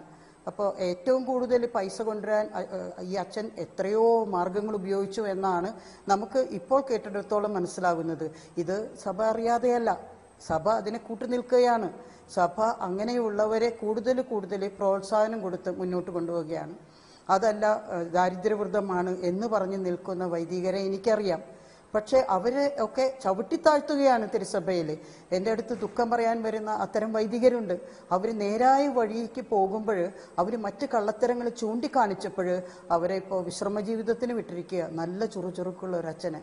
പലരെയും മാനസിക രോഗത്തിന് അടിമകളാക്കിക്കൊണ്ടിരിക്കുന്നു. അപ്പോൾ ഇങ്ങനെയാണ് സഭയുടെ പോക്കെങ്കിൽ ഇത് വളരെയേറെ നാശത്തിലേക്കാണ് പോകുന്നത്. മാനസാന്തരപ്പെടേണ്ട സമയം ഇപ്പോൾ കുറച്ചച്ഛന്മാരല്ലേ ഇങ്ങനെ ചെയ്തുള്ളൂ എന്നൊക്കെയുള്ള ന്യായീകരണം കേൾക്കുമ്പോൾ എനിക്ക് തമാശ തോന്നുന്നത്, ഈ വിശുദ്ധി ഉണ്ടാകേണ്ട സ്ഥലത്ത് മറ്റു വിശ്വാസികളെ കൂടി വിശുദ്ധിയിലേക്ക് നയിക്കേണ്ട ഈ വിശുദ്ധർ തന്നെ ഇങ്ങനെ അധപ്പതിച്ചു പോയാൽ, തെറ്റിപ്പോയാൽ, അതും ഈ സമ്പത്താണ് ദൈവം എന്ന് പരോക്ഷമായെങ്കിലും ഇവർ ജീവിതത്തിലൂടെ കാണിച്ചു കൊടുത്താൽ പിന്നെ എങ്ങനെയാണ് വിശ്വാസികൾക്ക് ഇവർ മാതൃകയാകുന്നത്? അപ്പോൾ ഇങ്ങനെയൊരു സംവിധാനം തിരുസഭയിൽ ഏറ്റവും കൂടുതൽ പണമുണ്ടാക്കൂ ഏത് വിധേനയും, അങ്ങനെയാണ് ഈ ക്രിമിനൽ കുറ്റത്തിനൊക്കെ കൂട്ടുനിൽക്കാൻ അവരും കൂടി ഇടവരുന്നത്. ഇത് കൂട്ടുനിന്നില്ല, അറിഞ്ഞില്ല എന്ന് പറഞ്ഞാൽ സാധാരണ ബുദ്ധിയും ബോധവുമുള്ള ആർക്കും അത് അംഗീകരിക്കാൻ കഴിയില്ല എന്നതാണ് വളരെ പ്രധാനപ്പെട്ട നിരീക്ഷണമാണ് താങ്കൾ ആ വിഷയത്തിൽ നടത്തിയത്. സംഭവത്തിൽ മാത്രമല്ലല്ലോ. അത് വളരെ പ്രധാനപ്പെട്ട കാര്യം തന്നെയാണ് സിസ്റ്റർ ജസ്മി താങ്കൾ പറഞ്ഞത്. അഡ്വക്കേറ്റ് ടി ബി മിനി, ഇതിപ്പോൾ നമുക്കറിയാം കൊച്ചിയിൽ ഒരു നടി ആക്രമിക്കപ്പെട്ട സംഭവത്തിൽ വലിയ തോതിലുള്ള പൊതുജനാഭിപ്രായം രൂപീകരിക്കപ്പെട്ടിരുന്നു വളരെ വേഗത്തിൽ തന്നെ. പ്രതികരണങ്ങൾ ചില വിഷയങ്ങളിൽ മാത്രമായി പൊതുസമൂഹത്തിന്റെ ഭാഗത്തുനിന്ന് ഉണ്ടാകുന്നത് അത് ചിലതിൽ മാത്രമായി ഒതുങ്ങിപ്പോകുന്നുണ്ടോ എന്നൊരു സംശയം ഉണ്ട്. ഇപ്പോൾ ഈ പെൺകുട്ടിയുടെ കാര്യത്തിൽ ചൈൽഡ് ലൈനിലേക്ക് വന്ന ഒരു അജ്ഞാത ഫോൺ സന്ദേശത്തെ തുടർന്ന് നടത്തിയ അന്വേഷണത്തിനാണ് ഇത്രയും കാര്യങ്ങൾ പുറത്തു വന്നത്. ഈ വിവരങ്ങളൊക്കെ ഇപ്പോൾ വന്നതിന് ശേഷവും നമ്മൾ മറ്റു പല വിഷയങ്ങളിലും കണ്ടതുപോലത്തെ ഒരു പ്രതികരണം ആ നിലയിലേക്ക് പൊതുസമൂഹത്തിൽ നിന്നുണ്ടാകേണ്ടുന്ന ഒരു ഹീനമായ കുറ്റകൃത്യത്തെ പൊതുസമൂഹം ഒന്നടങ്കം അപലപിക്കേണ്ടുന്ന ഒരു സാഹചര്യം ഉണ്ടായിട്ടും ആ നിലയ്ക്ക് ഒരു അഭിപ്രായ രൂപീകരണം നടക്കുന്നുണ്ടോ എന്ന് സംശയമില്ലേ? അങ്ങനെ ചെയ്യണമെന്ന് മാത്രമേ നമുക്ക് ഇക്കാര്യത്തിൽ പറയാൻ പറ്റുള്ളൂ. അങ്ങനെ ഒരു സംശയം അത് ആ നിലയിൽ ഒരു അഭിപ്രായ രൂപീകരണം ഈ കേസിൽ മാത്രമല്ല, പല കേസിലും നമ്മൾ സെലിബ്രിറ്റീസ് ഒക്കെ ആകുമ്പോൾ വരുന്ന വാർത്തകൾ, അതുമായി ബന്ധപ്പെട്ട് വരുന്ന അതിന്റെ പുറകെ നമ്മൾ പോവുകയും അതിലൊക്കെ അഭിപ്രായം പറയാനും ആ കാര്യങ്ങളിലേക്ക് പോകാനൊക്കെ എല്ലാവർക്കും ഒരു ടെൻഡൻസി ഉണ്ടാവും. പക്ഷെ ഇത്തരം വിഷയങ്ങൾ ഞാൻ നേരത്തെ പറഞ്ഞൊരു കാര്യം, പലാർപാടത്ത് ഒരു പെൺകുട്ടിയെ കൊണ്ടുപോയി പീഡിപ്പിച്ച ആളുകൾ, അങ്ങനെ പാവപ്പെട്ട പെൺകുട്ടികളെ അത്തരത്തിലുള്ള സെലിബ്രിറ്റീസ് ഒന്നും അല്ലെങ്കിൽ അതിനേക്കാൾ വലിയ ക്രൂരകൃത്യം തന്നെയാണ്. മറ്റേതിനെ നമ്മൾ ചെറുതാക്കി കാണല്ല, അതും വലിയ സംഭവം തന്നെയാണ്. പക്ഷേ എങ്കിലും ഇത്തരം കാര്യങ്ങളെക്കുറിച്ച് നേരത്തെ അദ്ദേഹം പറഞ്ഞതാണ് എനിക്കതിൽ പറയാനുള്ളത്. പൊതുസമൂഹം കുറച്ചും കൂടിയും സ്ത്രീകളുടെയും കുട്ടികളുടെയും സംരക്ഷണത്തിന് വേണ്ടിയുള്ള ഒരു ജാഗ്രത പുലർത്തേണ്ട ഒരു ആവശ്യകത ഇന്ന് നമ്മുടെ സൊസൈറ്റിയിൽ ഉണ്ടായിട്ടുണ്ട്. അത് തിരിച്ചറിഞ്ഞ് ഇത്തരം പീഡന കേസുകളിൽ വരുന്നവർ എത്ര വലിയ ആളുകളായിക്കോട്ടെ, അതിൽ രാഷ്ട്രീയം നോക്കാതെ, മതം നോക്കാതെ, ജാതി നോക്കാതെ നമ്മൾ നടപടിയെടുക്കുന്നതിന് ഏത് സർക്കാരായിക്കോട്ടെ അവരെ നമ്മൾ അവരെന്ത് ചെയ്യണം, സമ്മർദ്ദത്തിലാക്കി കൃത്യമായി നടപടിയെടുക്കുന്നതിന് അവർക്ക് വേണ്ട ആവശ്യമായിട്ടുള്ള എല്ലാ സാഹചര്യങ്ങളും നമ്മൾ ഒരുക്കി കൊടുക്കണം. അതുമാത്രമല്ല, നമ്മൾ പലപ്പോഴും ഇത്തരം വിഷയങ്ങളിൽ വരുമ്പോൾ എൻ്റെ പാർട്ടിക്കാരനല്ലേ അല്ലെങ്കിൽ എൻ്റെ അയൽക്കാരനല്ലേ എന്ന് കരുതുന്ന സന്ദർഭങ്ങളിൽ ഈ പല ആളുകളും ഞാൻ കണ്ടിട്ടുണ്ട്, പെൺകുട്ടികളെ പീഡിപ്പിക്കുന്ന കേസുകളിൽ അത് പ്രതികൾക്ക് വേണ്ടിയിട്ട് ജാമ്യം എടുക്കാനൊക്കെ നടക്കുന്നത്. ഇത്തരം ആളുകൾ കൃത്യമായിട്ട് നിലപാടെടുക്കണം. നമ്മൾ ഇത്തരം പീഡനങ്ങൾ നടത്തുന്ന ആളുകളെ അത് ഇത്രയും വലിയ ഇൻസ്റ്റിറ്റ്യൂഷനിലെ ആളുകളായിക്കോട്ടെ, ചെറിയ ഇൻസ്റ്റിറ്റ്യൂഷനിലായിക്കോട്ടെ, അല്ലെങ്കിൽ ഏതെങ്കിലും ഒരു പാർട്ടിയുടെ പ്രധാനപ്പെട്ട ലീഡേഴ്സ് ആയിക്കോട്ടെ, എത്ര കേസുകളുണ്ട് പാർട്ടി ലീഡർഷിപ്പ് പെട്ട കേസുകൾ, രക്ഷപ്പെട്ടു പോയ കേസുകൾ നമുക്കറിയാം. അപ്പം അത് നമ്മളുടെ ഉത്തരവാദിത്തമാണ്. നമ്മൾ അതിനോട് കാണിക്കേണ്ട ജാഗ്രതയാണ് ഇത്തരം ആളുകൾ ശിക്ഷിക്കപ്പെടുന്നതിലേക്ക് നയിക്കുന്നത്. ഞാൻ ആദ്യം തന്നെ പറഞ്ഞ മറ്റൊരു കാര്യം, നമ്മൾ പ്രതികൾ അറസ്റ്റ് ചെയ്താൽ മാത്രം പോരാ, ഈ ആളുകൾ ശിക്ഷിക്കപ്പെടണം. അപ്പോൾ അതുകൊണ്ട് പോലീസിൻ്റെ ഭാഗത്തു നിന്നും ഇത്തരം കാര്യങ്ങളിൽ കാണിക്കേണ്ട ജാഗ്രത. ഒരു കേസ് രജിസ്റ്റർ ചെയ്യുമ്പോൾ ഇപ്പോൾ സൗമ്യ കേസിൽ രണ്ട് വിറ്റ്നസിൻ്റെ കോൺട്രഡിക്ഷൻസ് ആണ്. സൗമ്യ കേസിലെ പ്രതിയെ സുപ്രീം കോടതിക്ക് വധശിക്ഷ കൊടുക്കണോ വേണ്ടെന്നുള്ളതല്ല, പരമാവധി ശിക്ഷ കൊടുക്കുമ്പോൾ ആ നിലയിലേക്ക് ഒരു സൂചന കൊടുക്കാൻ പറ്റാതിരുന്നൊരു കാര്യം രണ്ട് സാക്ഷികളുടെ മൊഴികളാണ്. ഇതെങ്ങനെ വീഴ്ച പറ്റുന്നു? അതുപോലെ തന്നെ എല്ലാ കേസുകളും, ഇപ്പോൾ ജിഷ കേസ് വരാൻ പോകുന്നു, ഇപ്പോൾ ട്രയൽ ആരംഭിക്കുകയാണ്, നമ്മൾക്കറിയാലോ എങ്ങനെ ഈ കാര്യങ്ങൾ പോകും. അതൊക്കെ 1500 പേജുള്ള ചാർജ് ഷീറ്റാണ്. അപ്പോൾ നമ്മൾ മനസ്സിലാക്കേണ്ട കാര്യം, ഏതൊരു കേസിനെ സംബന്ധിച്ചും പോലീസ് കാണിക്കേണ്ട ജാഗ്രതയുണ്ട് ഇതിൻ്റെ അന്വേഷണങ്ങളിൽ. ആദ്യം മുതൽ അതിൽ കാണിക്കേണ്ട ജാഗ്രത എന്ന് പറഞ്ഞു കഴിഞ്ഞാൽ, ഇപ്പോൾ നടിയുടെ കേസിൽ നമുക്ക് പത്രത്തിൽ വന്നൊരു വാർത്തയാണ്, മൊത്തം കാര്യങ്ങൾ പുറത്തു വരുമ്പോഴേ നമുക്ക് അതിൻ്റെ കാര്യങ്ങൾ അറിയാൻ പറ്റും, പലതും പുറത്തു വന്നിട്ടില്ല. അതിൽ ആദ്യത്തെ ദിവസം തന്നെ നടിയുടെ ഡ്രസ്സൊക്കെ പരിശോധനയ്ക്ക് അയക്കുന്നതിനും എടുക്കുന്നതിനൊക്കെ അലംഭാവം ഉണ്ടായി എന്ന്. അപ്പം ഇതാണ് ഇതിൽ ഏറ്റവും പ്രധാനപ്പെട്ട കാര്യം. അറസ്റ്റ് ചെയ്തുകൊണ്ട് മാത്രം ഒരു കാര്യമായിട്ടില്ല. അറസ്റ്റ് ചെയ്യപ്പെടുന്ന ആളുകൾ ശിക്ഷിക്കപ്പെടുന്നതിലേക്ക് എത്തിക്കുക എന്നുള്ളതാണ് ഏറ്റവും പ്രധാനപ്പെട്ട കാര്യം. അതിലേക്ക് പൊതുസമൂഹം ജാഗ്രത കാണിച്ചില്ലെങ്കിൽ ഇന്ന് ഞാൻ നാളെ നമ്മളുടെ മക്കളും അതിലേക്ക് പീഡനത്തിന് വിധേയരാകുന്ന ഒരു സാഹചര്യം ഉണ്ടാകും. ഇത് നമുക്കെല്ലാവർക്കും വേദന ഉണ്ടാക്കുന്ന ഒരു കാര്യമാണ്. എല്ലാവരും ഇത്തരത്തിലുള്ള ആളുകൾക്കെതിരായിട്ടുള്ള ഒരു നിലപാടെടുത്ത് വരണം. സഭയായിക്കോട്ടെ, സഭയുടെ ആൾക്കാരായിക്കോട്ടെ, സഭാവിശ്വാസികളായിക്കോട്ടെ, ഇത്ര ഹീനകൃത്യങ്ങളെ പ്രോത്സാഹിപ്പിക്കാൻ ഒരിക്കലും ചെയ്യരുത്. അവസാനമായി ശ്രീ എം എ നിഷാദ്, ഇപ്പോൾ അഡ്വക്കേറ്റ് ടി ബി മിനി ചൂണ്ടിക്കാട്ടിയതുപോലെ ഇപ്പോൾ ഈ പ്രതികളെ അറസ്റ്റ് ചെയ്യുന്നതോടുകൂടി ഇതുമായി ബന്ധപ്പെട്ട അന്വേഷണവും മറ്റ് നടപടികളും അവസാനിക്കും. അതോടുകൂടി ഈ വാർത്തകളും മാധ്യമങ്ങളിലെ ചർച്ചകളും ഒക്കെ അവസാനിച്ചേക്കാം. പ്രതികൾക്ക് രാഷ്ട്രീയ സംരക്ഷണം നൽകണമെന്ന് ആഗ്രഹിക്കുന്നവരുണ്ടെങ്കിൽ അവർക്ക് ഇടപെടാൻ പിന്നീടും അവസരം ലഭിക്കും. ഇത്തരം കേസുകളിലും നമ്മുടെ രാഷ്ട്രീയ നേതാക്കളിൽ അല്ലെങ്കിൽ ജനപ്രതിനിധികളോ നേതാക്കളോ ഒക്കെ അടങ്ങുന്ന വിഭാഗത്തിന്റെ സംരക്ഷണം പ്രതികൾക്ക് ലഭിക്കാനുള്ള സാഹചര്യം ഇനിയും ഉണ്ടാകും. ഈ ഇപ്പോഴത്തെ ഈ കോലാഹലങ്ങളൊക്കെ കഴിയുമ്പോഴും അതിനുള്ള സാഹചര്യം ഉണ്ടാകും. അത് പൂർണ്ണമായും ഒഴിവാക്കാൻ കഴിയില്ല എന്നതൊരു വസ്തുതയുമാണ്.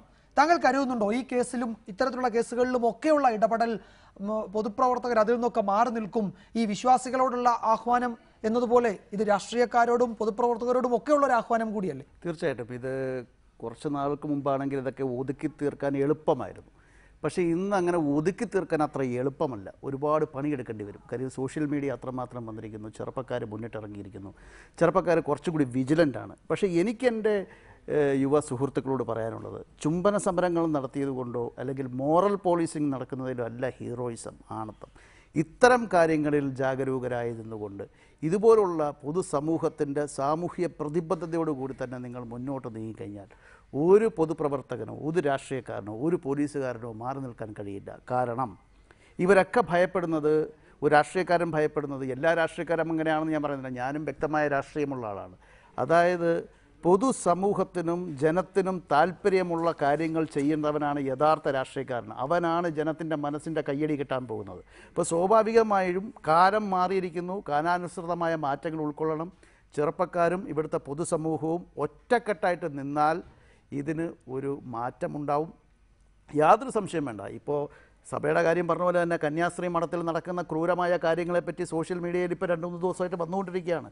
അതായത് ചൂരൽ എണ്ണയിൽ പൂക്കി നഗ്നയായിട്ടൊരു പെൺകുട്ടിയെ അടിച്ചു എന്നാണ് പറയുന്നത് അതിനകത്തുള്ളത്. അപ്പോൾ എന്തുമാത്രം ക്രൂരതകളാണ് ഇതൊക്കെ! ഫ്രസ്ട്രേഷനാണ്. ഒരു മാഫിയ സംഘമായി മാറിക്കൊണ്ടിരിക്കുകയാണ്, ക്രിമിനൽ വൽക്കരിച്ചു കൊണ്ടിരിക്കുകയാണ് സഭയും മഠങ്ങളും ഒക്കെ. എല്ലാ മഠങ്ങളും എല്ലാ സഭയുമാണെന്ന് ഞാൻ പറയുന്നില്ല. പക്ഷേ പണ്ട് ഒരു 10-12 വർഷം മുമ്പ് ഒറ്റപ്പെട്ട സംഭവങ്ങളായിരുന്നെങ്കിൽ ഇപ്പോൾ അത് ഒറ്റപ്പെട്ട സംഭവമല്ല. പല സ്ഥലങ്ങളിലും പല പീഡനങ്ങളും നടക്കുന്നുണ്ട്. അത് പുറത്തു കൊണ്ടുവരണമെന്നുണ്ടെങ്കിൽ വിശ്വാസികളാണ് ഇതിനുവേണ്ടി മുന്നിട്ടിറങ്ങേണ്ടത്. എനിക്ക് ഉറപ്പാണ് ഈ ഒരു വിഷയത്തിൽ സ്വന്തം വീട്ടിലാണ് ഈ ഒരു അവസരം വരുന്നതെങ്കിൽ നിങ്ങൾ ആലോചിച്ച് നോക്കുക എന്താണ് നിങ്ങൾ ചെയ്യാനുള്ളതെന്നും. അതുകൊണ്ട് വിശ്വാസികൾ തിരുത്തൽ ശക്തിയായി മാറണമെന്നുള്ളതാണ് എൻ്റെ അഭിപ്രായം. എഡിറ്റേഴ്സ് അവർ അവസാനിക്കുന്നു. നമസ്കാരം.